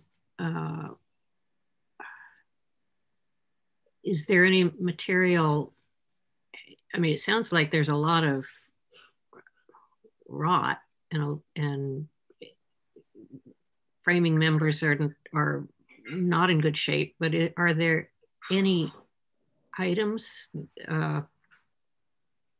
I was noticing things like doorknobs and of course those beautiful windows out front. I mean, I don't know anything about architectural salvage other than how much fun it is to go to an architectural salvage store. And I don't, I just wouldn't want to see anything that could be, taken and reused somewhere else. To have the opportunity for that to happen. But I have no familiarity with that kind of process at all. So I agree. Robin and I were looking at those three front windows in particular. They're a unique shape and a really beautiful example of that sort of window. There's also things like the gingerbread on the posts and various other features that aren't in too bad a shape that it would just be nice to have as historical artifacts to maybe incorporate into another building. Just in terms of salvage. As far as the rest of the building goes, I was really disappointed to see this come through, because when we did the inspection of the garage, as admitted, it was said that the building would be saved, and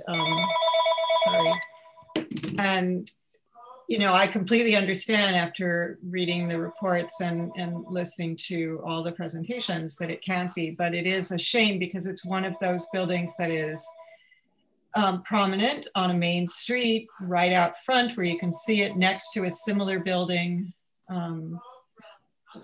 Not as high quality, I don't think, as the one next door, but it certainly has a distinctive character, and it is a shame, but things happen and buildings deteriorate. So I understand, although, it's very disappointing.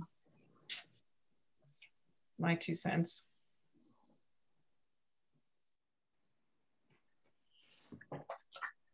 All right, I'm going to ask for any other final questions, comments from commission members, and then I think we should ask for public comment.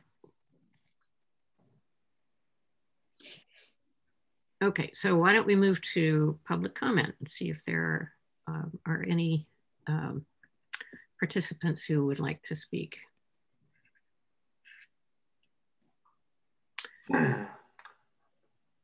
Oops. I'll invite Tom to make a comment. Is this still Tom Crossman? Hi, good evening. Yes, I actually did recently speak to the tune for another property, but coincidentally, I know this property pretty well also. Again, my name is Thomas Crossman, for the record. I'm from Crossman Properties. Actually, Crossman Properties is located at 462 Main Street. We have been for a number of years. We were there before John took over the management.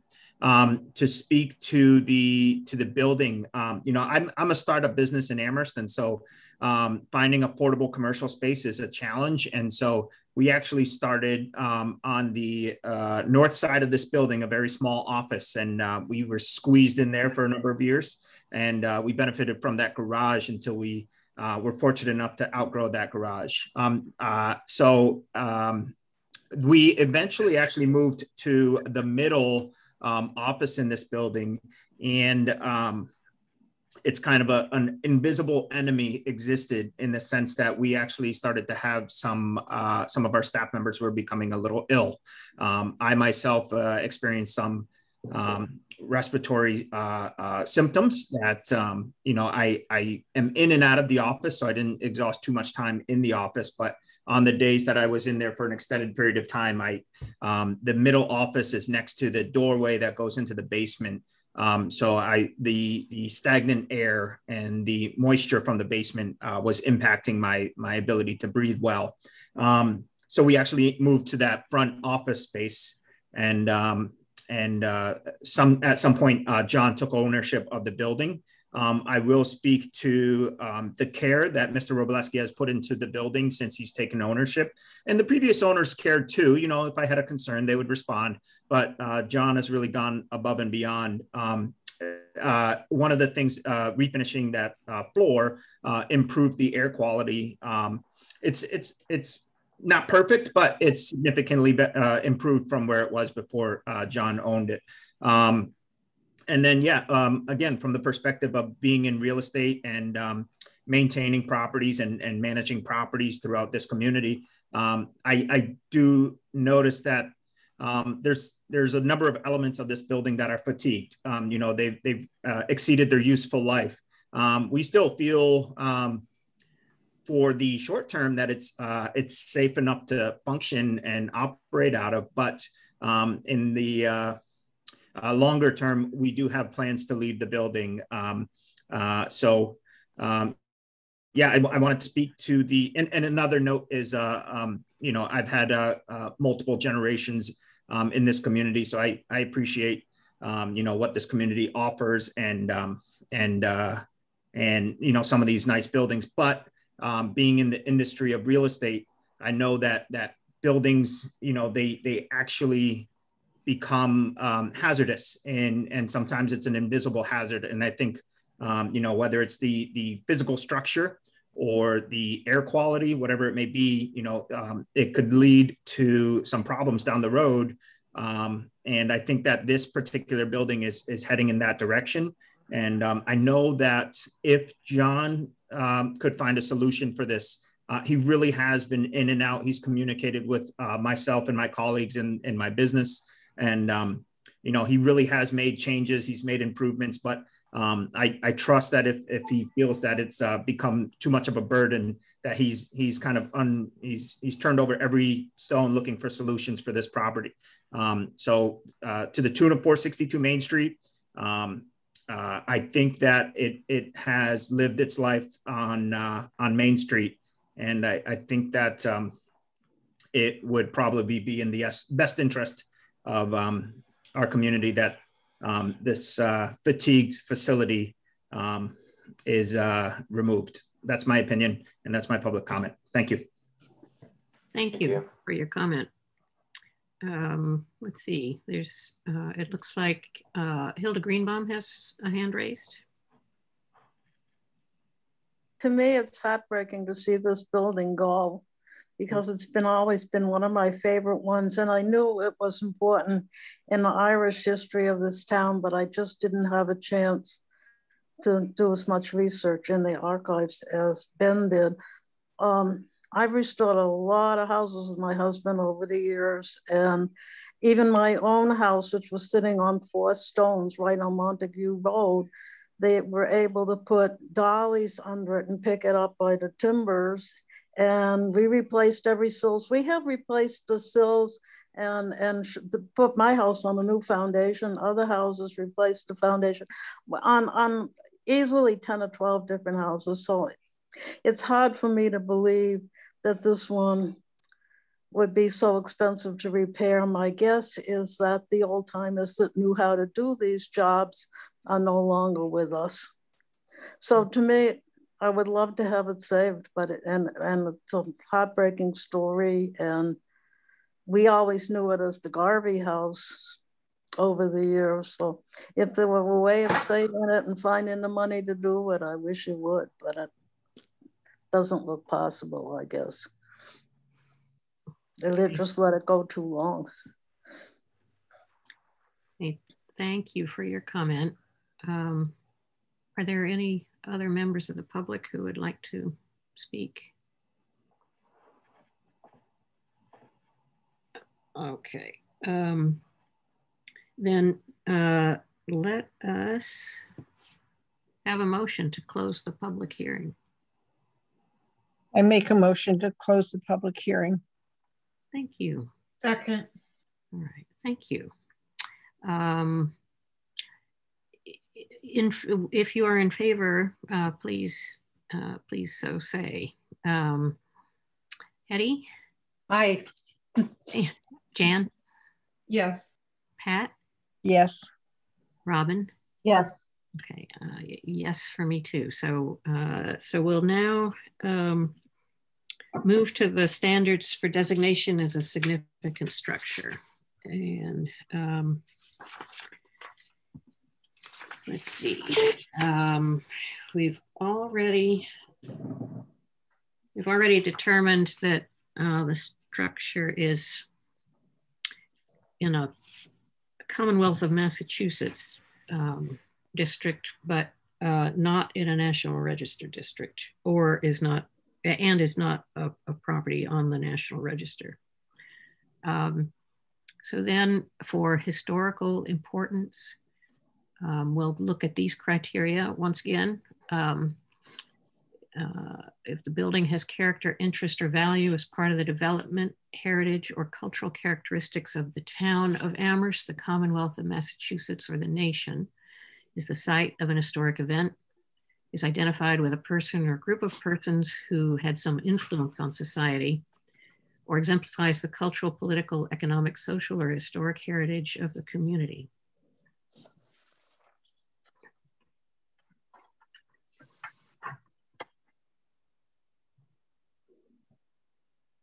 I'm saying yes.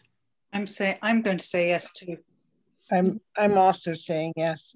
A little bit of every one of those things apply.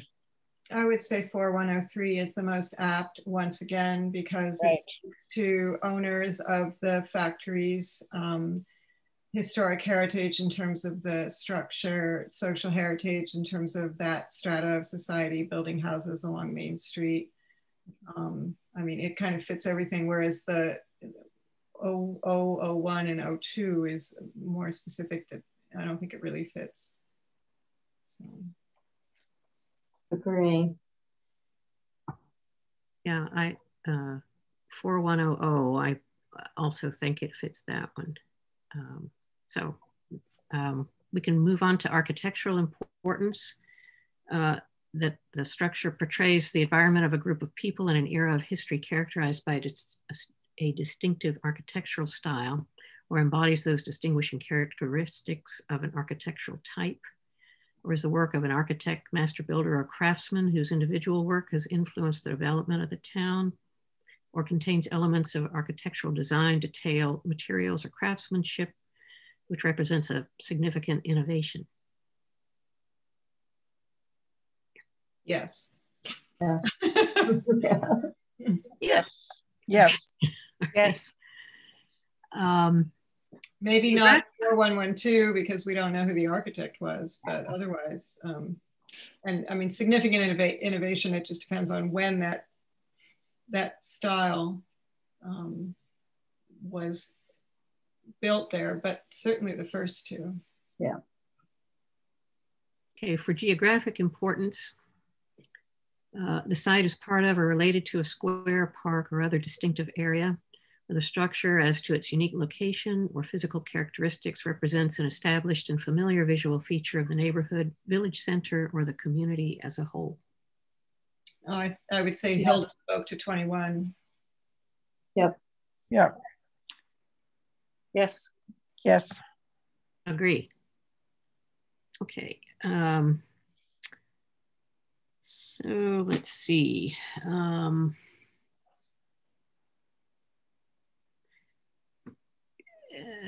So shall we, it meets the criteria of significance. Shall we have a motion for disposition of the application for a demolition permit?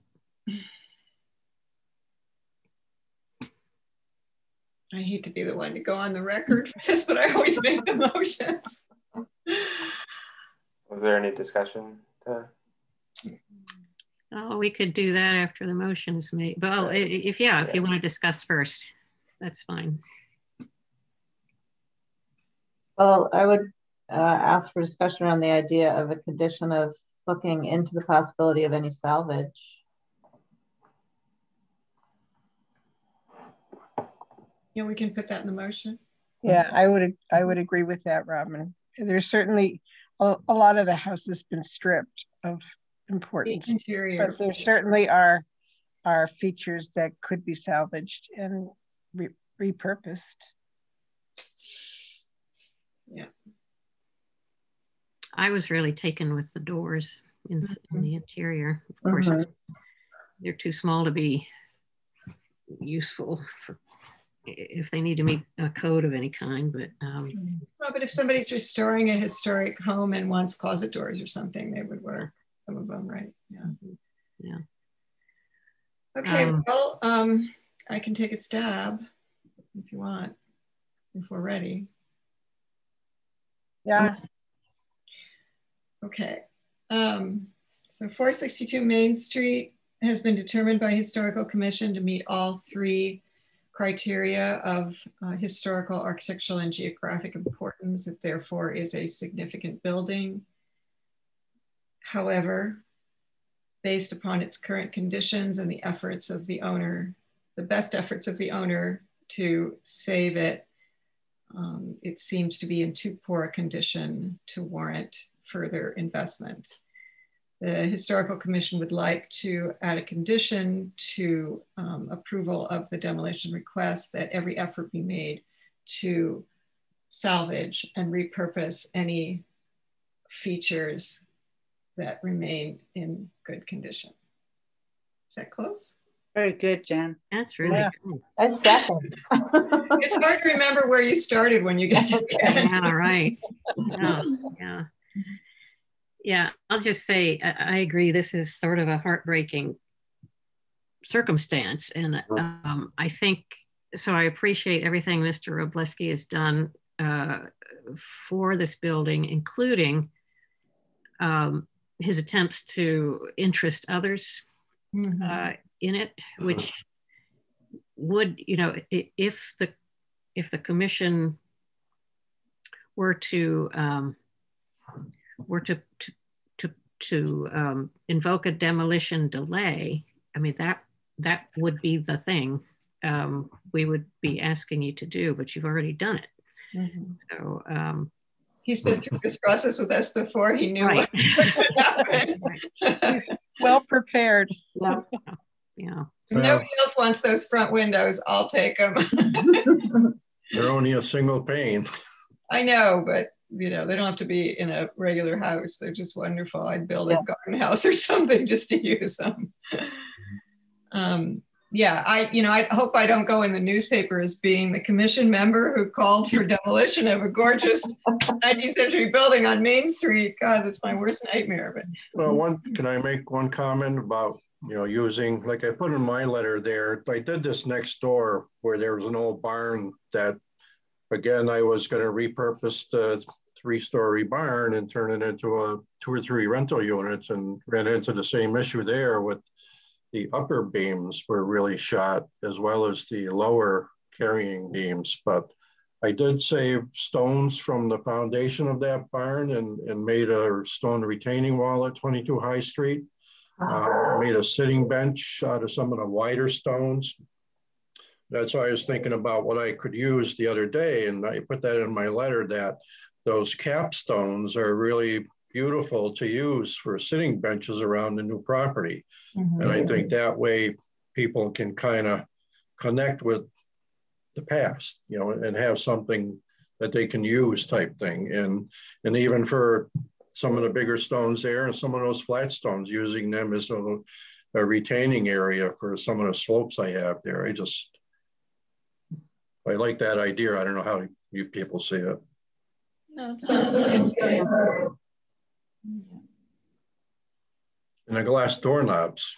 I like the glass doorknobs. That's what I want. I noticed those. Yeah, those are the ones Robin wants. Maybe does the Jones Library have something, Ben, that has some period material like that, where they could actually have them on display or something? Yeah, in their current special collection space, its space is pretty limited there, but it's definitely, it would be worth reaching out. Or the Historical Society. Yeah. But that's why I was also thinking about the salvage stores where, you know, that I've been into, where they're just, you know, fabulous bins and bins of them. So let's go ahead and conclude the vote. All in favor? Let's see, Robin? Aye. Hetty? Aye. Pat? Aye. Jan? Sadly, yes. And yes, with grief, I vote aye. I appreciate that, and I hope you appreciate that. I really wanted to save it, but as they said, it is what it is, and things change. So, but we saw the evidence and the work you've put into it recently and not too long ago, so we can appreciate that. Yep. Thank you. Thank you. Thank you for, thank you for working so hard on this with us and on your own, and we wish you success. Thank you. I appreciate your time and your volunteering for sure. I know I was on a building committee, as I mentioned, about the garage there for the town of Whately and restoring the town hall there, and spent a lot of hours, but you know, it's for a good reason and a good purpose, and appreciate your time. Thank you. Thank you. Thank you. So next on our agenda is Jones Library Historic Preservation Restriction. So are we? Yeah, John, thanks. Oh, I'm sorry, yes. Yeah, you are all set.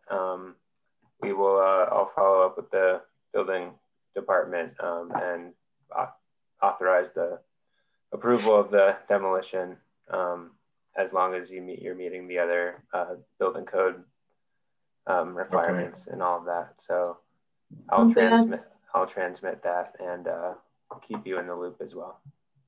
In terms of the salvage requirement, how does that get followed up on? So that I see as more of a strong recommendation by the historical commission to John, but it wouldn't necessarily impact the demolition permit itself. Yeah, I think we're on the same page with that. So okay. Yeah, thank you. Thank you. Yeah, and if we can be any help, like whether it's me doing a little bit of legwork on it, or if you want to reach out to the historical commission to help find the right salvage yard or store or any assistance, and any assistance we can offer, we're happy to help with that. So appreciate that. Thank you. Okay. Good night now. Thank you. The library historic preservation restriction. Do folks need a break, or do we just want to check in how we're doing? How much longer do we expect this to last? Well, so we have could go all night if we want. Yeah. I need a glass of wine if that's the case. So let me. We still have a lot on our agenda, and in fact, oh good, yeah, we've already closed our public hearing, so we don't have to do that, but we have to open the public meeting. So preservation restriction is probably something we want to get to tonight. Ben, Civil War tablet site visit, West Cemetery, headstone restoration planning, is that how time urgent? So the headstone restoration planning, that could wait. We talked about that at the site visit. I need to talk with the accounting department to figure out how to craft the RFP. So I don't really have any updates on that. I think that there is some urgency to the Jones Library historic preservation restriction. I know Nate's been working on that for a while. I really don't know much about where that process, but Nate's at the planning board meeting right now, so he wasn't able to come. But I also would love if we could approve the minutes so I can finally post those online. So let's see, it's 10 minutes to 9. Shall we take a quick break and then continue till about 9:30? Sounds good. Okay. Sure. Yeah. All right. So 3 minutes.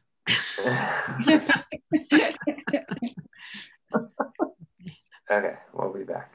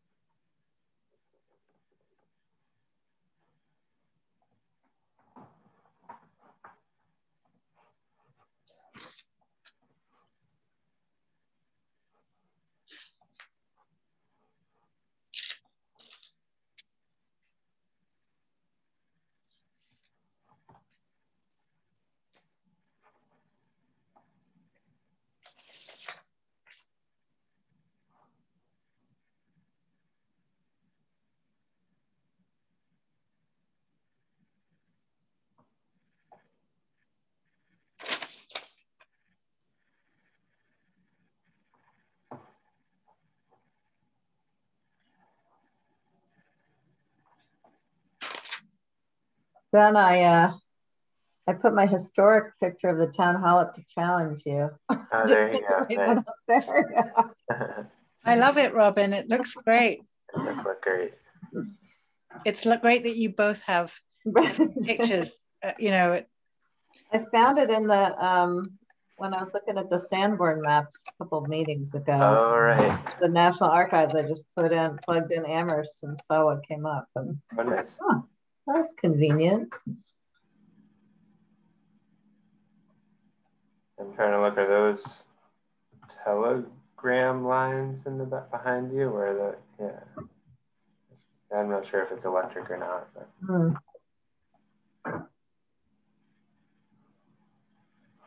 What date is that photo? Do you know? I don't remember. I have to look it up again.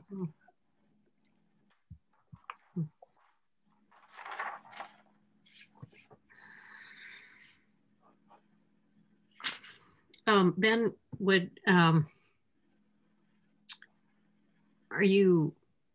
has Nate sort of briefed you on the preservation restrictions?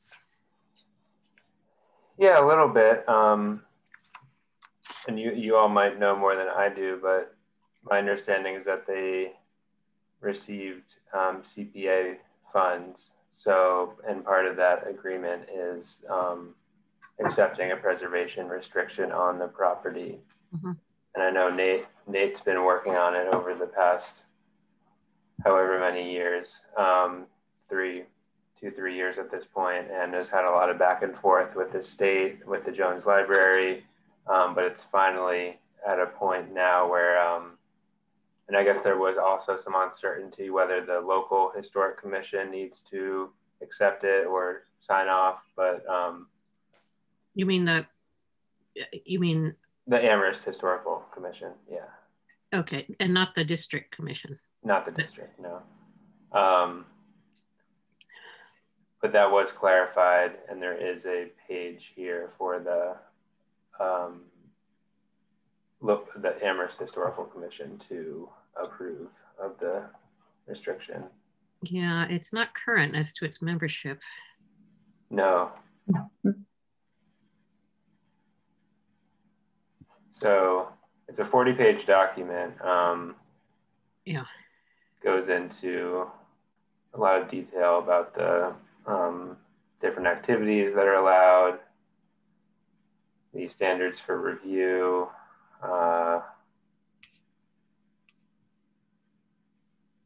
enforcement. Yeah, I can't speak to all the details contained within here.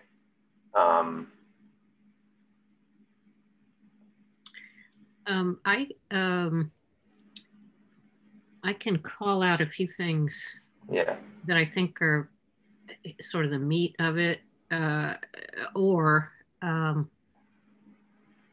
some nuance to it that we should probably understand, if you don't mind. Yeah, absolutely. Yeah. Are these? This is an existing restriction? No, it's one that we need to. It hasn't been executed yet. So but it's from quite a while ago. Yeah, it takes a long time to get these things done. I've been through this at the Dickinson Museum, and it took 2 or 3 years to get it done. Oh, okay. I just assumed it was already in place. Yeah, ideally it would have been, but okay. Yeah, I mean, you can see 2017, 2018. I mean, these are. Yeah.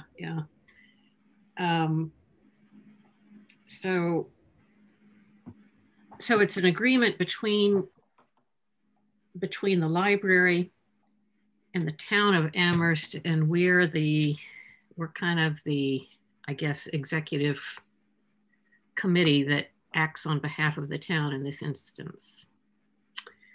And so a couple of things, I'll just start on maybe page 3 with the purpose, just to note that the agreement assures that the features and characteristics that embody the architectural, historic, and cultural significance of the exterior of the building will be forever retained and maintained.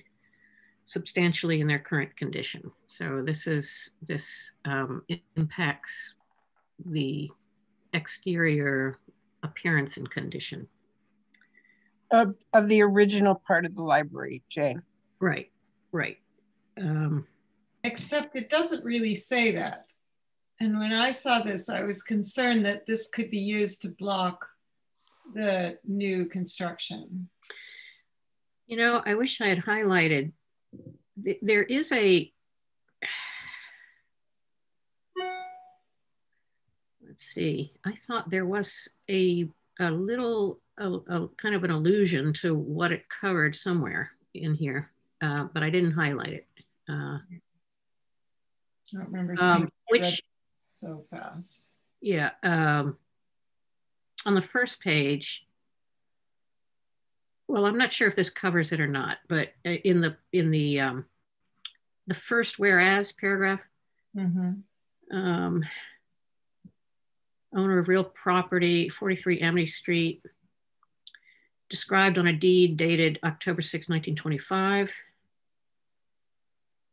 Property is improved by a building constructed in 1927-28. Which property and which building are described more particularly in Exhibit A. So, let me see. And I'm thinking Exhibit A is on page 20. So that's the property. The period of significance of the Jones Library is 1928 to 1992, prior to the construction of the new addition. So that's the description of what is covered in this preservation restriction. Does that help to clarify? Yes, that's very helpful, Jane. The 1993 edition obscures the majority of the original north and west facades. Okay, but wait a minute. The period of significance, okay. But someone could still use that to argue against the current plans for building, right? Could I just ask a question? Is this drawn up by legal representation of the library or the town or the Commonwealth? Who's the author of the Historic Commission, the Mass Historic Commission? I think a lot of the work has been Nate in conjunction with the Mass Historic Commission. Yeah. So our comments might be taken with some importance. I'm sorry, Pat, could you? Well, if we, that our comments might have some importance for some clarification or revision. And I'm agreeing with Jan that reference to the addition it talks about it obscuring the original architecture, but it doesn't say this isn't included as part of the significance. It does say that. It does say that the 1993 edition is not covered by this preservation restriction. More than just the sentence that it obscures the majority? Where does it actually say that, Jane? It's because it says that it's until 92. It says the significant part is up until 92. Yeah. Right, but I think this sentence, the last sentence in that paragraph, might best be say the 1993 edition is not included in the significance as it obscures the majority of the original North and West. You know, you can, but to say specifically that it's not included in the significance, it doesn't say that. It says the period of significance of the Jones Library is 1928 to 1992, prior to construction of the new addition. Right, that's straightforward. That's straightforward, but when they add this addition, it's it's critiquing it, but it doesn't say so clearly that the addition is not considered significant. Okay. Yeah. Well, that's not what concerns me. I'm just worried that any change to the appearance of the original, whether it has a new section added behind that changes the look of the side or the height or anything, could be considered hurting the original design by having something else around it, or, you know, added to it. Because I mean, I'm only saying that because I'm getting the sense that this town is really going to fight this. There are certain people in this town that are going to fight this tooth and nail. I mean, they've gone to great lengths already, and I don't want to provide any fuel for the fire. Well, there's the preservation restriction agreement outlines procedures for approving or disallowing changes. Mm-hmm. And so I can continue to go through some of the highlights and call out some of that language for you, if that would help. Okay, sorry to extend this time. No, it's just I've worked with these kinds of things before, and it's important to do an exclusion, not just a critique. And then any future building would reflect the significance of the architecture of the original piece. So I'm not nitpicking. I just know that exactly what Jan is saying, that it could be used, if it's not so specific, it could be used as a PowerPoint of why shouldn't do the new building, new addition. So let me ask Ben. Ben, what is the purpose of, what are we doing tonight? What is the purpose of this discussion?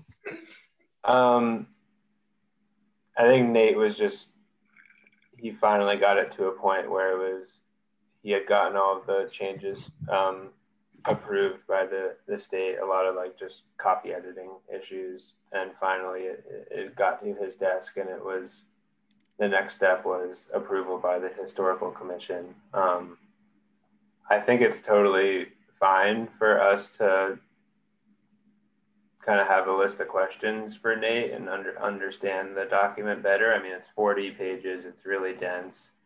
You know, we had a long hearing and a lot of other material to get to tonight. So I wasn't fully expecting everyone to have like nitpicked the whole thing apart. But I think maybe if we could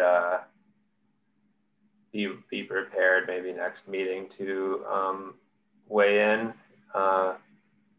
on it one way or Nate could meet with us, and if we had a time to talk to Nate about it. Yeah, exactly. No, I feel bad because Nate is truly the author, so like I just can't. I can't.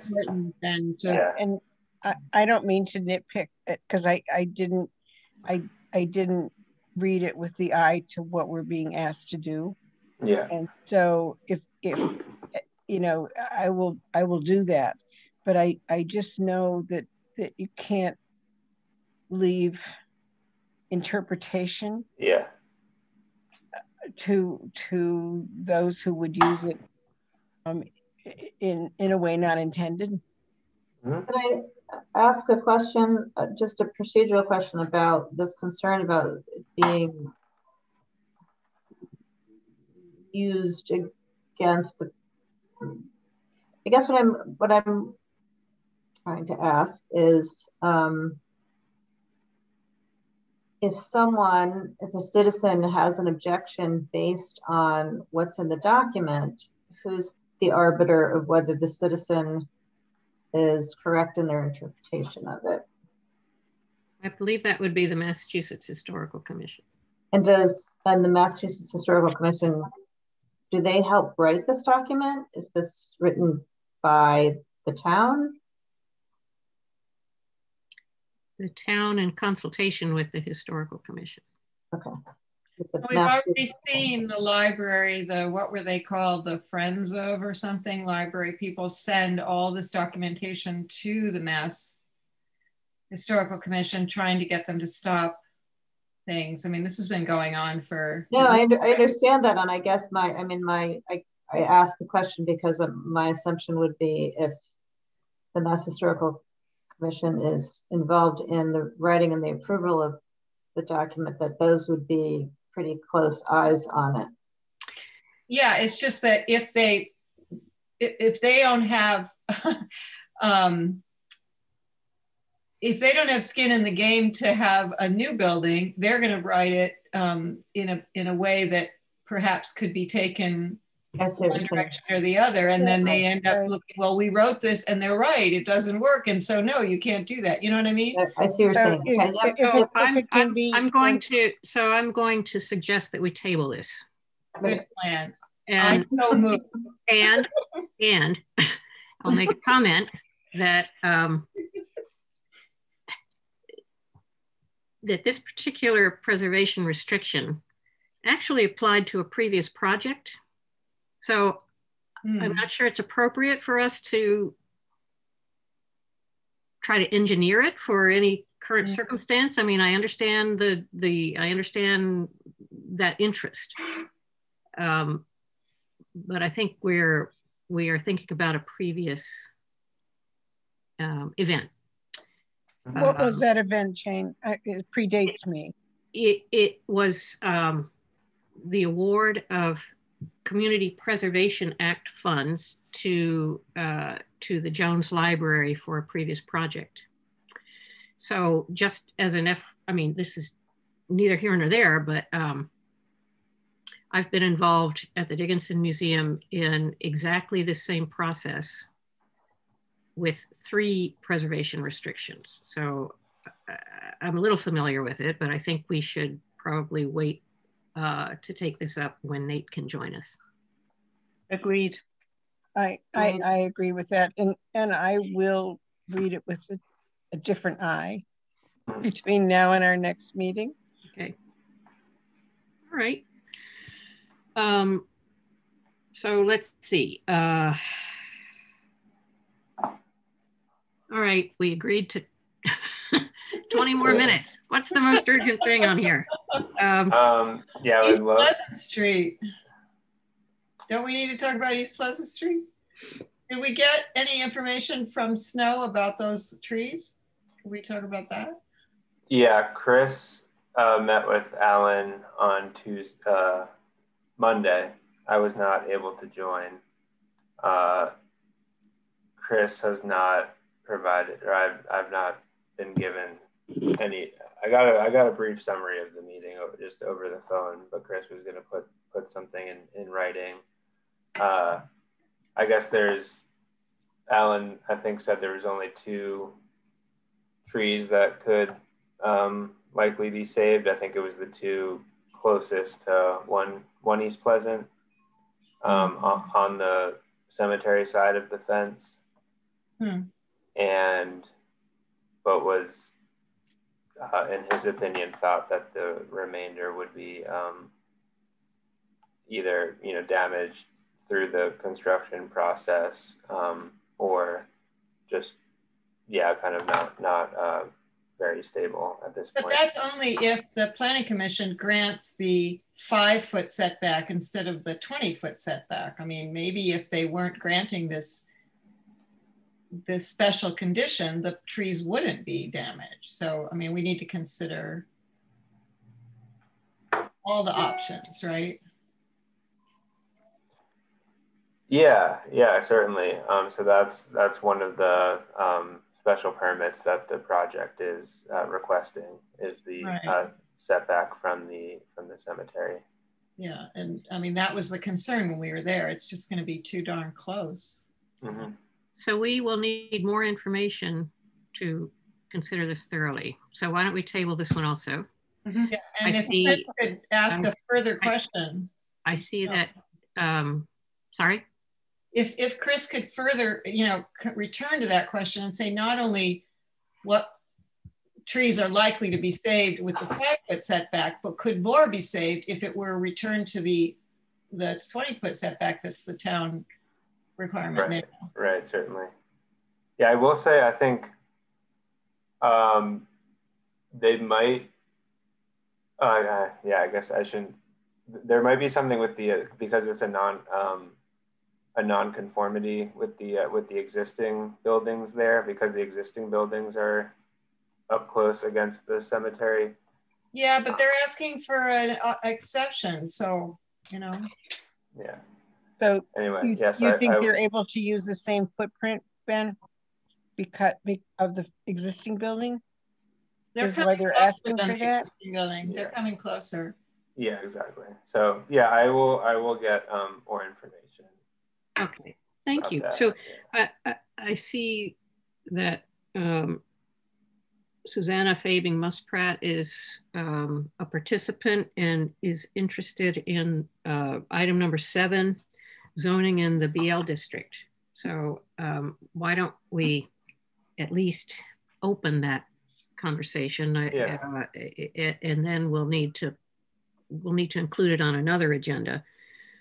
So if we could have, I don't know, maybe 5 or 10 minutes on that, and then see if we can approve the minutes. Yeah, that'd be good. And see about public comment. Yeah. Sounds good. Okay.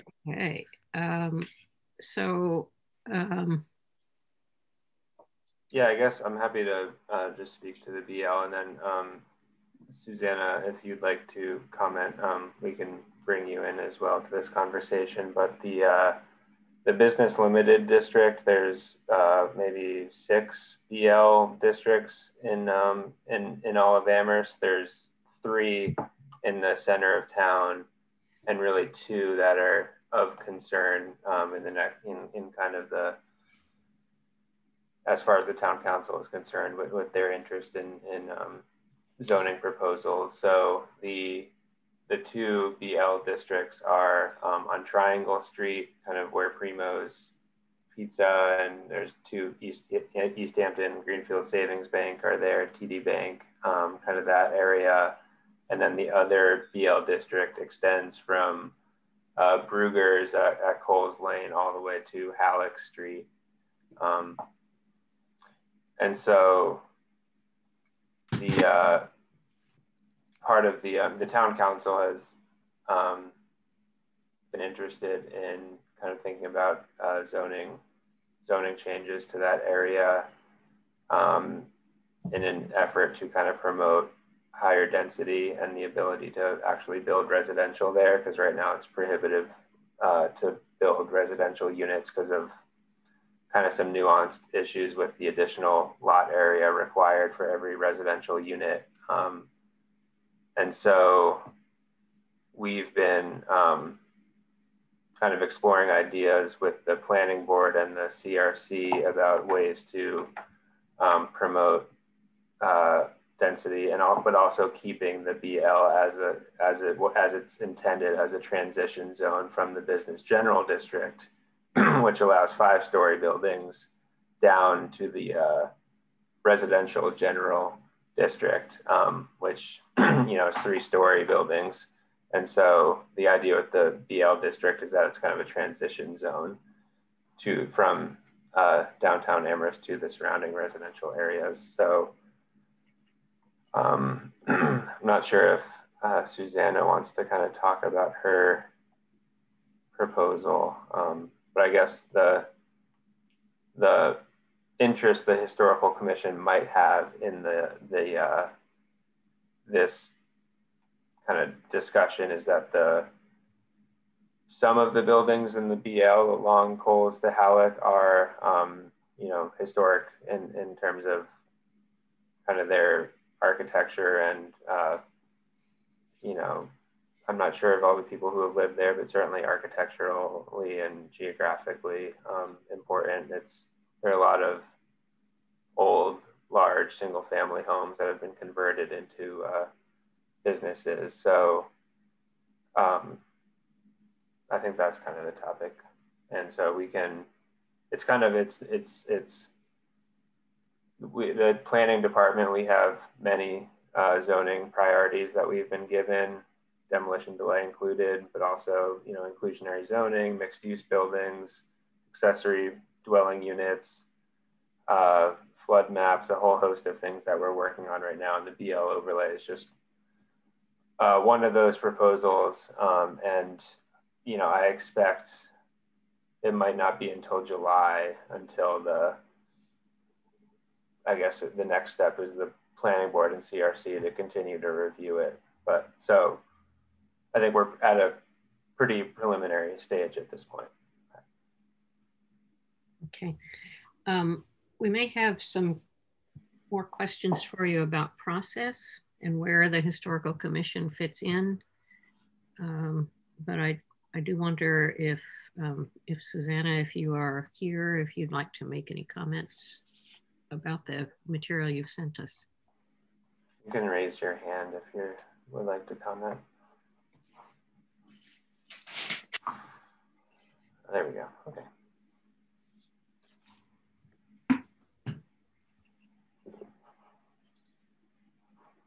Hi, Susanna. You should be able to talk now. Thanks. Okay, good. Thank you very much for giving me a moment to talk to you today. I don't think this is as urgent maybe as some of your other items, but I wanted you to be aware of it because I think it's likely to come back to you for discussion at some point. And I'm really hoping that maybe there's a way that you all could register some of your thoughts about this. So it's not just from Coles Lane to Halleck, it's from Coles Lane to McClellan. It's 2 blocks. And these are the blocks where Henny and Bakery is, and Hair by Harlow, and a bunch of professional offices. And it includes what we think of as the Silverscape building. It's now Amherst Laser and Skincare. That's in the 2nd block. And these are all 19th century buildings. And I feel that they are kind of a piece. They give a good sense of what the town looked like in the middle of the 19th century. And they make a very nice street edge along Kendrick Park that is a way of referring to the historical neighborhood behind. Yeah, there you go, some pictures. The first block, the block that Hennians is in, is all owned by one developer. And the 2nd block, there are 3 houses, and they're currently owned, I believe, by 3 different people. So the first block is maybe in more jeopardy because the proposal from the planning department would encourage tearing down that whole block and putting up one monolithic building, the length of the block that could be 3, or some people are arguing for 4 stories. The BL is seen as transitional, but that doesn't necessarily mean transitional in height. It means transitional, I think, in use, in that these are sort of residential buildings that have businesses and services in them. And I would like to see if there could be a way to save the historic buildings.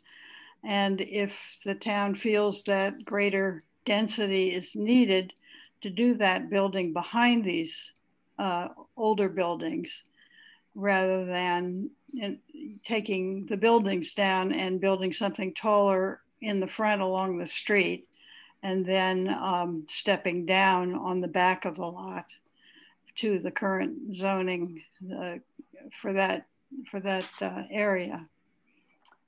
So I have I worked with Pam Rooney, who's got much better drawing skills than I, to write up a sort of vision, our thoughts about this block and these 2 blocks and how they might work. And she's done some sketches that show the concept of doing some building behind. I mean, a lot of these buildings have had later additions stuck onto them, and I would have no problem with those coming off and somebody could do something more coherent with the back of the blocks. Of course, they all offer parking now for their tenants and their businesses. And so I think the town needs to think about whether it's more important to have more density or more parking. But that's not my issue. My issue is, can we save these historic buildings? What else can I tell you?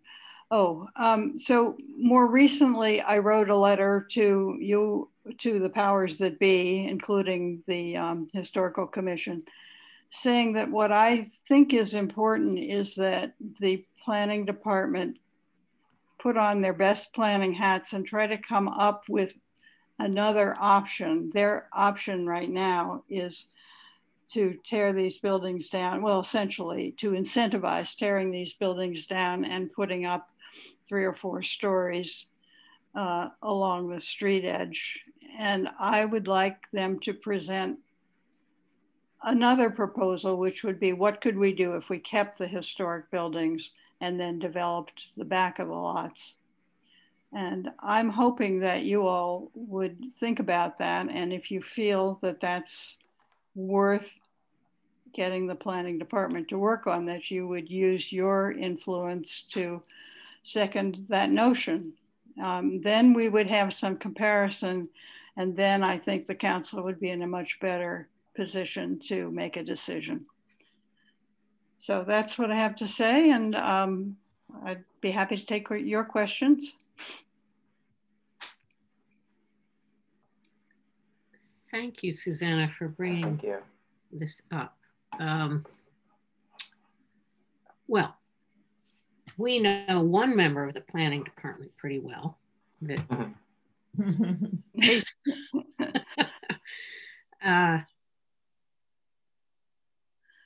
yeah, this, I guess, I don't know. I guess, Ben, if you don't mind me putting you on the spot, and of course, you can certainly mind.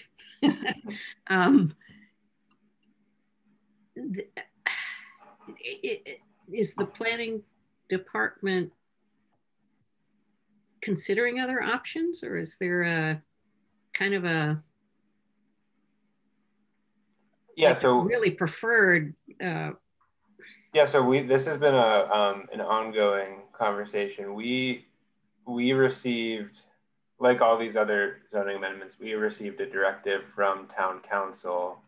Town council telling Paul Bockelman telling Chris, and then it gets to us.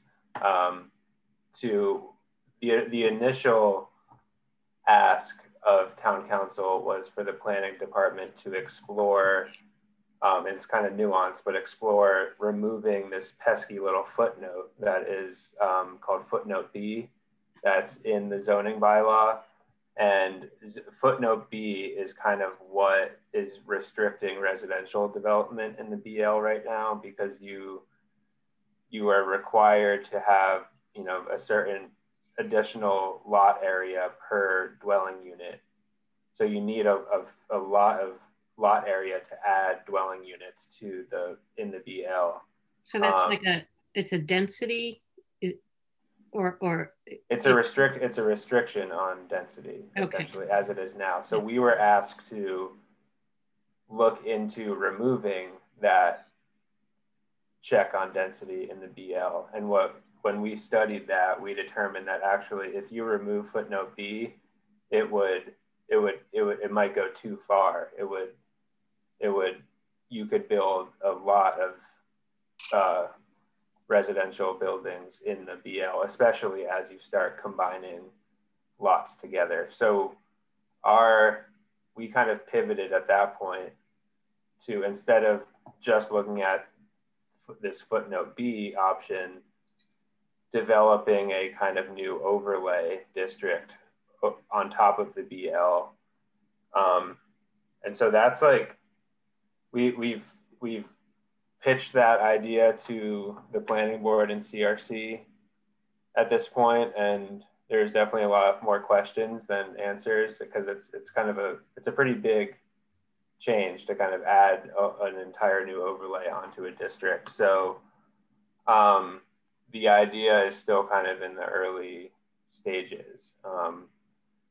And I think there's some definitely opportunity to still explore other options.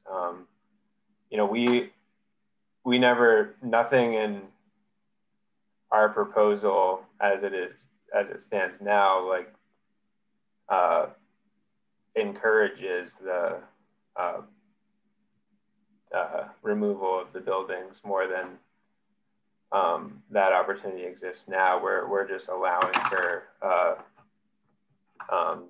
bigger, I guess, higher density in the BL to be built with, you know, mixed use, promoting mixed use with you know, commercial and retail on the bottom floors with office and residential on the second and third floors. So, but I think there's, you know, there's opportunities to possibly introduce some sort of design guidelines, which might come down the road, or yeah. This kind of reminds me of the whole form-based zoning discussion from some years ago.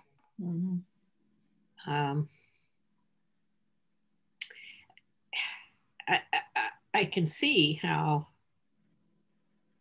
you know, the encouragement of mixed use with businesses on first stories and residential above could incentivize developers to, you know, want to maximize lot coverage by building big, you know, big buildings.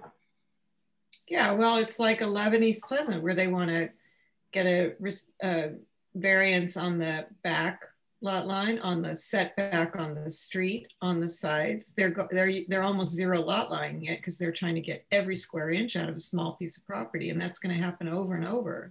And every time it's granted, it sets a precedent. Exactly. Right. Yeah. The streetscape in those two blocks along the greensward, it is important to Amherst. Yes, it is. It's very important to Amherst, and so I would hope that those buildings would, you know, anyone selling it for that purpose, that it would come to this commission to be able to weigh in on the importance of the streetscape, the architectural importance. I mean, in the end, what can we do except if somebody wants to demolish something, all we can do is delay for a year. Yeah. Yeah. But personally, I think that streetscape is important for Amherst. I do too. And I think if you try taking that side of the street and turning it into the east side of the street, you have a revolution in town. Absolutely. And I feel very strongly that streetscape should not be changed. You know, and it increases in significance with the development of Kendrick Park as a park. Yes. Right. I just want to make the point that a local historic district is teeth. Yeah, you're right. That whole streetscape can be saved, but it takes time. Yeah, but you mean turn it into a local historic district? Yeah. Right. That's the teeth we have. Yeah, that would be the card to play. Yep. Right. This was very informative.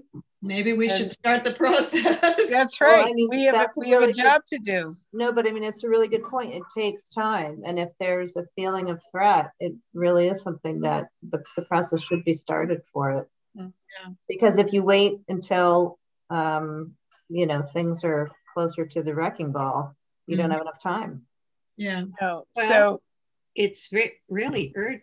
Yeah, that would be really urgent because the teeth we have right now is a demolition delay.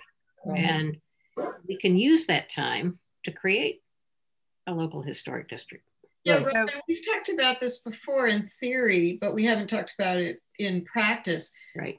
Where does it start? It starts with us coming up with a narrative to put on some forms, or what do we do? I think there's a study committee that's like somehow initiated. Yeah, a lot of the information that needs to be developed by the study commission already exists because of the good work of people like Susanna. And Susanna, you've been through this process before with. I have been. I don't know if can you still hear me? Yes, we can. Yeah, I worked on the North Prospect Lincoln Sunset local historic district, and we talked about those blocks, and we were pretty well told that if we went there, we would have the developers trying to kill the whole district. I remember that, yeah. And so we chickened out. We didn't do it. Yeah. And now, you know, we're sort of paying the price, but it took years to work up that district. That was a big district. It was over 200 properties. Yeah.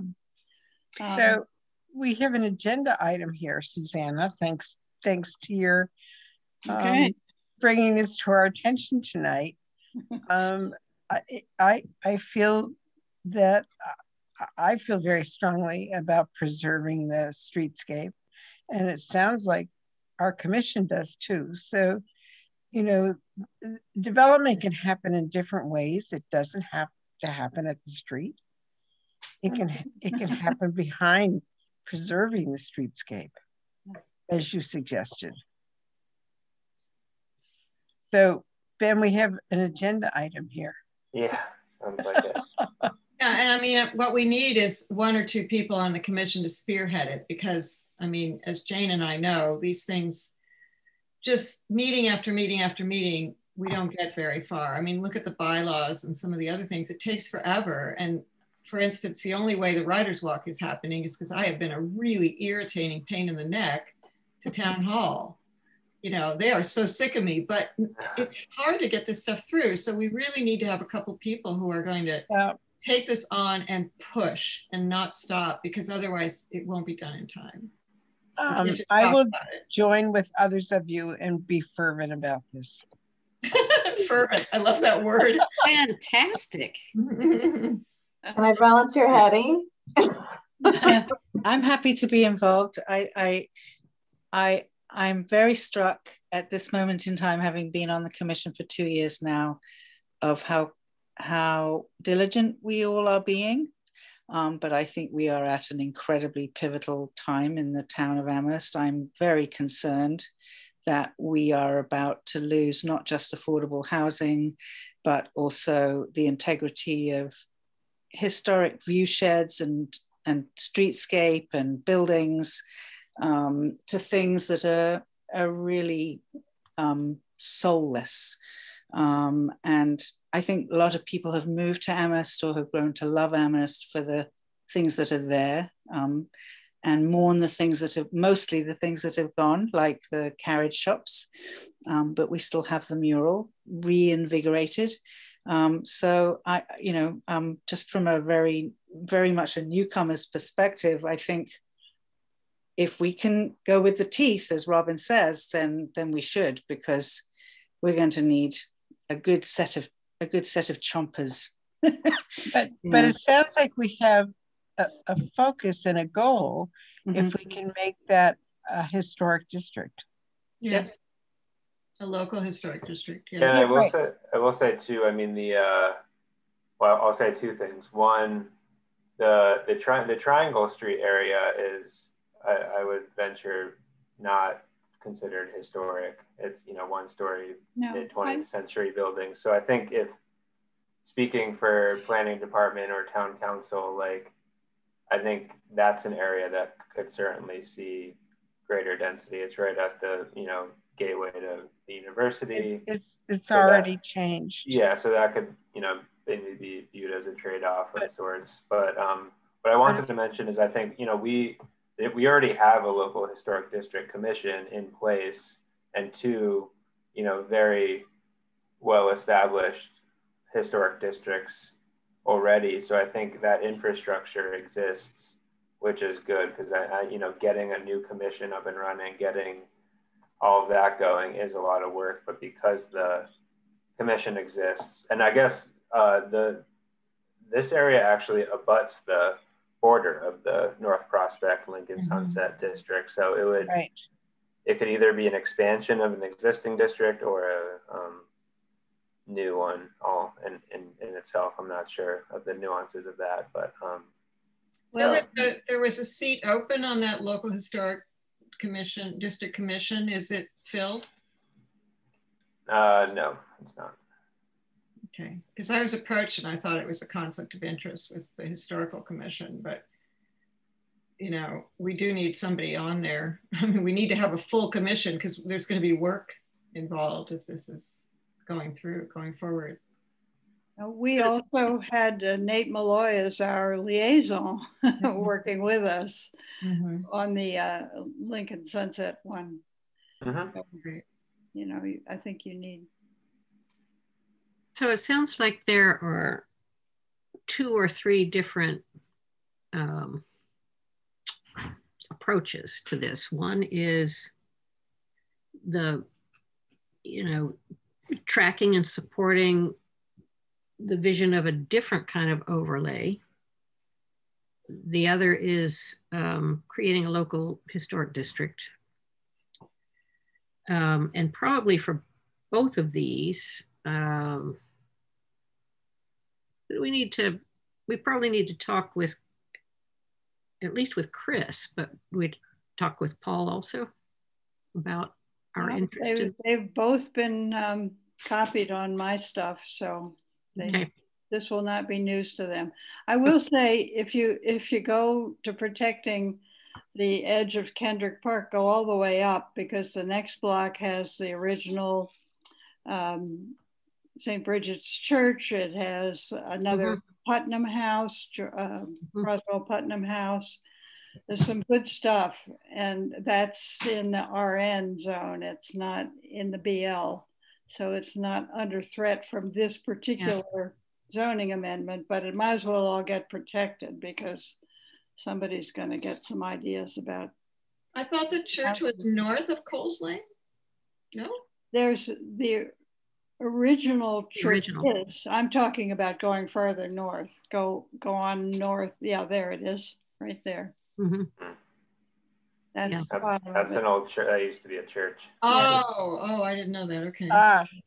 The church was sort of up above it, but that's what's left of it. Wow. Okay. Yeah, that's a good point, Susanna, to go do the whole strip up to the end. Because that's part of that streetscape. That's the part we're talking about. Yeah. So that's north of McClellan. Yes, right, correct. All the way to, what does it become, North Pleasant then? Yeah. And I mean, I guess I'm just kind of thinking out loud too. An expansion of the local historic district that doesn't preclude, you know, new 3-story buildings. It just means that the local historic district will have full authority to describe where the building is placed, how it looks, you know, how far it's set back, how it matches. What can be modified, right? Yeah, exactly. So it's not going to necessarily mean it's completely, you know, set in stone exactly how it appears now. It just means that there will be a commission that has, you know, a lot of teeth to dictate exactly what's taken down and what replaces it or what changes are made. So, well, I say let's move forward with that. Let's find out exactly what has to be done. Talk to the current local historic district commission. Find out what we need to, how we need to start, and maybe a couple of us should go talk to Chris and Paul and let them know, or you know. Yeah, I think it might be a good idea to have a joint meeting of the historical commission and the local historic district commission. That's a good idea. Yeah. That would make my life easier. Have one night free a week. 1 week. Yeah. Yeah, it's a good idea, Jane. And I think it's a good goal. Well, whatever I can do to help, let me know, okay? Thank you. Yes. Yeah. Very well. You may regret that. Well, thanks so much, Susanna. Really, well, you've given me new hope. Thank you for listening and for being so on board with the whole idea of trying to save those buildings. Yeah. I really appreciate it. And if I can put in a plug too, Susanna, there's 2 openings on this commission and 1 opening on the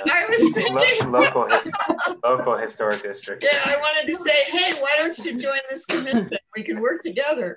Well, I don't know that I can take that on. I'm almost 80 years old and I have 2 little grandchildren who need me 2 days a week, and it's probably more than I could do, but I will help you save these buildings anyway. Well, you got us fired up, that's for sure, legitimately. Well, that's wonderful. Okay, thank you so much. Fantastic.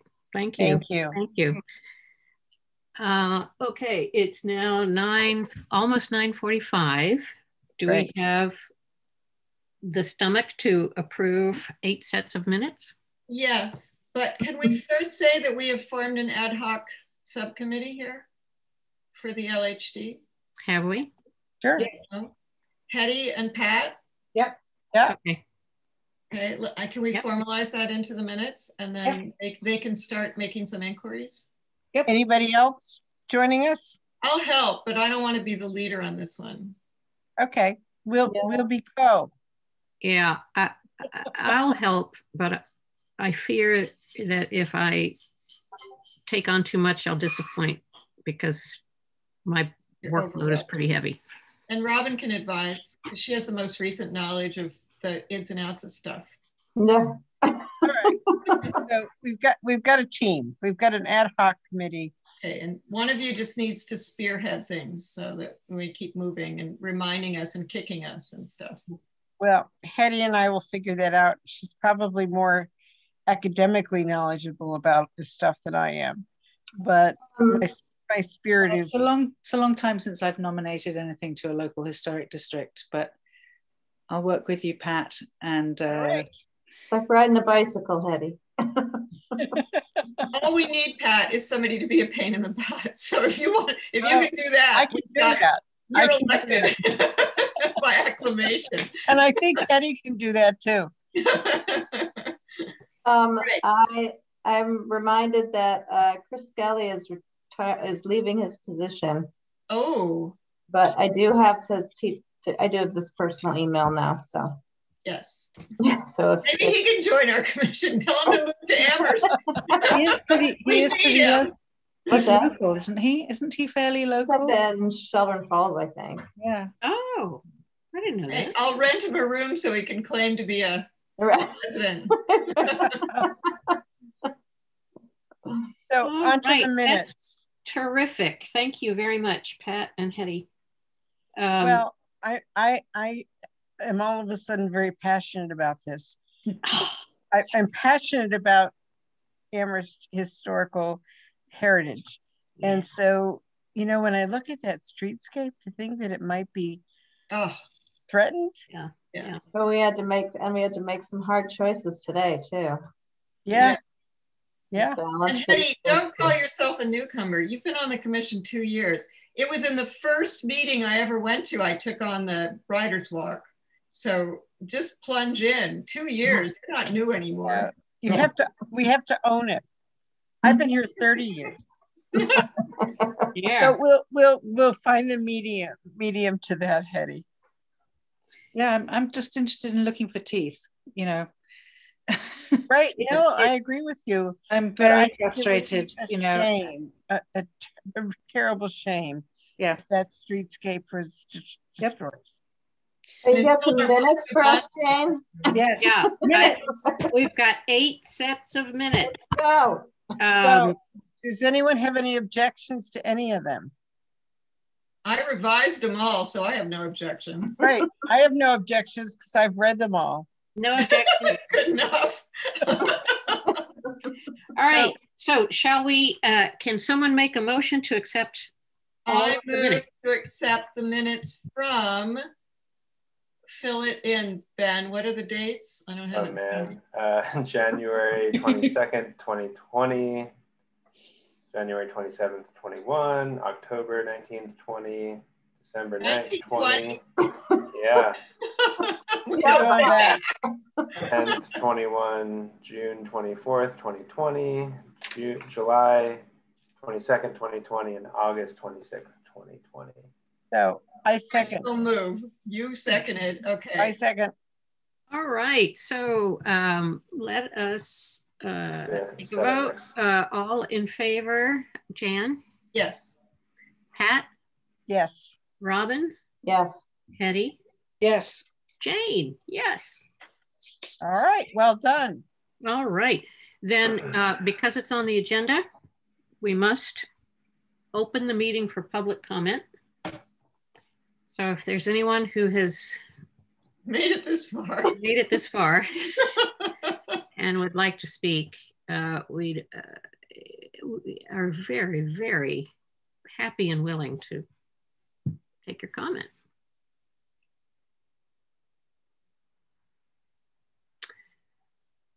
Okay, seeing none. There's Hilda, sorry. Oh, Hilda, please. Very quickly, I just want to say that that streetscape was left out of the local historic district because of the fear that they would lose the whole thing if the land that was owned by those owners was included. That's all I wanted to say. Yep, we remember. That was the fear, that they'd lose everything. And so they were willing to give up the streetscape.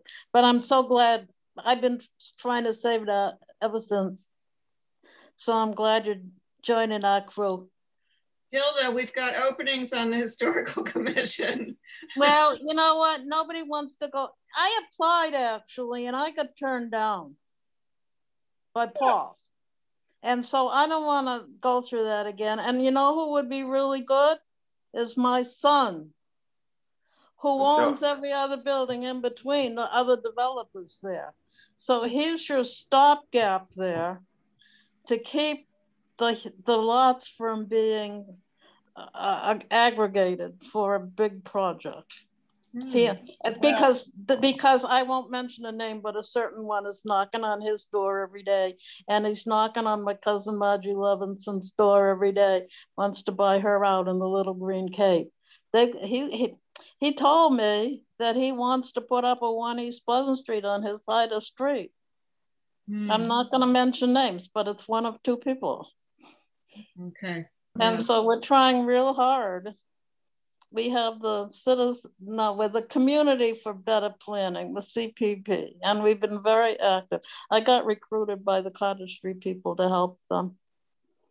And Susanna's been very active in that. Susanna wrote all the articles on Putnam for the Wikipedia. If I happened to check it out by chance doing the North Amherst Library stuff, and she wrote the articles.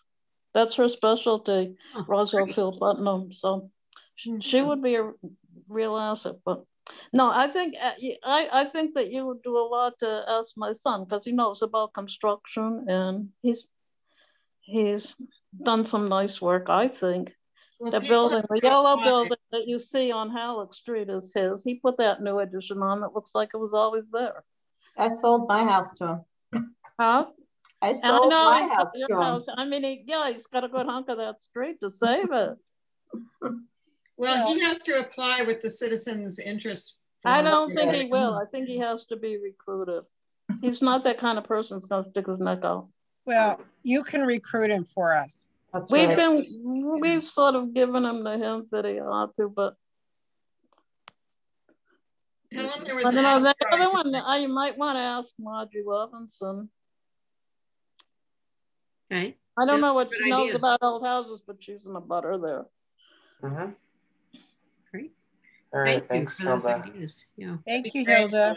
Be a real help. I don't want to keep you up any later. We're getting punchy, so I still need to have dinner. I got to figure out what I got to write of all this stuff too. All right. Good You night, gotta Hilda. figure out a way, and that demolition bylaw, that houses like the Garvey house don't get that far gone, and I don't know how you do that. Right. Yeah. I couldn't agree with you more. Yeah, we've talked about that for years and have had ideas. Well, I have to tell you, the North Hadley was a slum. 3 of the houses that we bought there were condemned. And we brought back, Louis and me brought back that whole neighborhood there in North Hadley, around where the little Broom village was. That was the center of the broom making industry in the mid-19th century. And the broom machinery was made also in the little mills along the Mill River there. So, well, it can get pretty bad, and you thank can you. still fix Yeah. them. So let's see. Are there any unanticipated items or any final announcements? And then do we need to set a next meeting date? We've been trying to do the 3rd Wednesday. Is that right? Yeah. Yep. That would be the 3rd Wednesday in June. Maybe the 6th. Yeah, I'm just looking at my calendar. The 16th of June. I have it marked for the 16th. Yeah. Okay. I really like having the consistency. Yeah, I like that too. So it'd be June 16th. Great. Yep. June 16th at 6:30. Okay. I don't think there's any, I haven't heard of any demolition applications at this point, so, but you never know. So it would be great if we could have a meeting without any hearings and just be able to get down to basics. Yeah, exactly. So yeah. What's happening with the bylaw? Where is it? Yeah, good question. So that was taken up. It was supposed to be taken up by the planning board and CRC last week, and then literally at both meetings they ran out of time, and I had maybe like 2 minutes to talk to the planning board about it, and it was similar to this. It was like 9:30, 10 o'clock at night, and they didn't really offer any feedback. So the process where it is now, it's like planning board and CRC discuss it, they give us some initial feedback, and then at a certain point they say we're kind of done with this at this point, send it to town council, and then town council then refers it back to the planning board and CRC. They hold like a joint hearing to actually formalize their recommendation. So what we're doing now, having these initial conversations with them, is to kind of make sure that once we get to the actual public hearing, that there's no major surprises, and we already have their support. So let's see, I think on Tuesday, the 25th, next week, I hopefully will actually be able to present to the CRC and get their feedback. So that's kind of the next step, but it's similar to the BL overlay. Like it's probably going to be like another few weeks to a month of like kind of these discussions until it's ultimately set to town council. Okay. One Just the last sooner we thing. get it through, the easier it'll be for some of these things we're dealing with right now, you know. Yeah. Robin, you have your hand raised. I have one last item. I'm sorry. And maybe that I'll ask the question to Ben first. This is around a grant application for funds for the survey part of the Mill River Historic Walk proposal. Ben, do you think that we should just skip the June 1st deadline and go to the October 1st deadline at this point? That's kind of what I'm leaning towards personally. Because, right, yeah, I mean, I think so too. We need a letter of endorsement from the Historic Commission, and we haven't even talked about it, and June is right around the corner. And from what your email said today. Yeah. Okay, we'll go with October 1st. Never mind, folks, we'll talk about it next time. Yeah. Okay. Hey, shall we adjourn? Yes, let's adjourn. I move it. I second. Second. Oh, there's no going back on that. So we're done.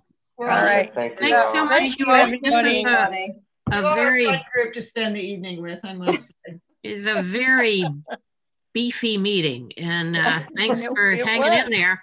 We got a lot done. but we I'm did looking it. forward to Pat and Hetty. I want to hear what happens next. All right. Well, we're going to need some guidance in this. I am, but I'm fervent, as I said. So talk to Ben, talk to Susanna. We'll move forward. Right. Okay. Bye, everybody. Right. Thank you. Good night. Be well. Good night. Thanks, Jane. Bye.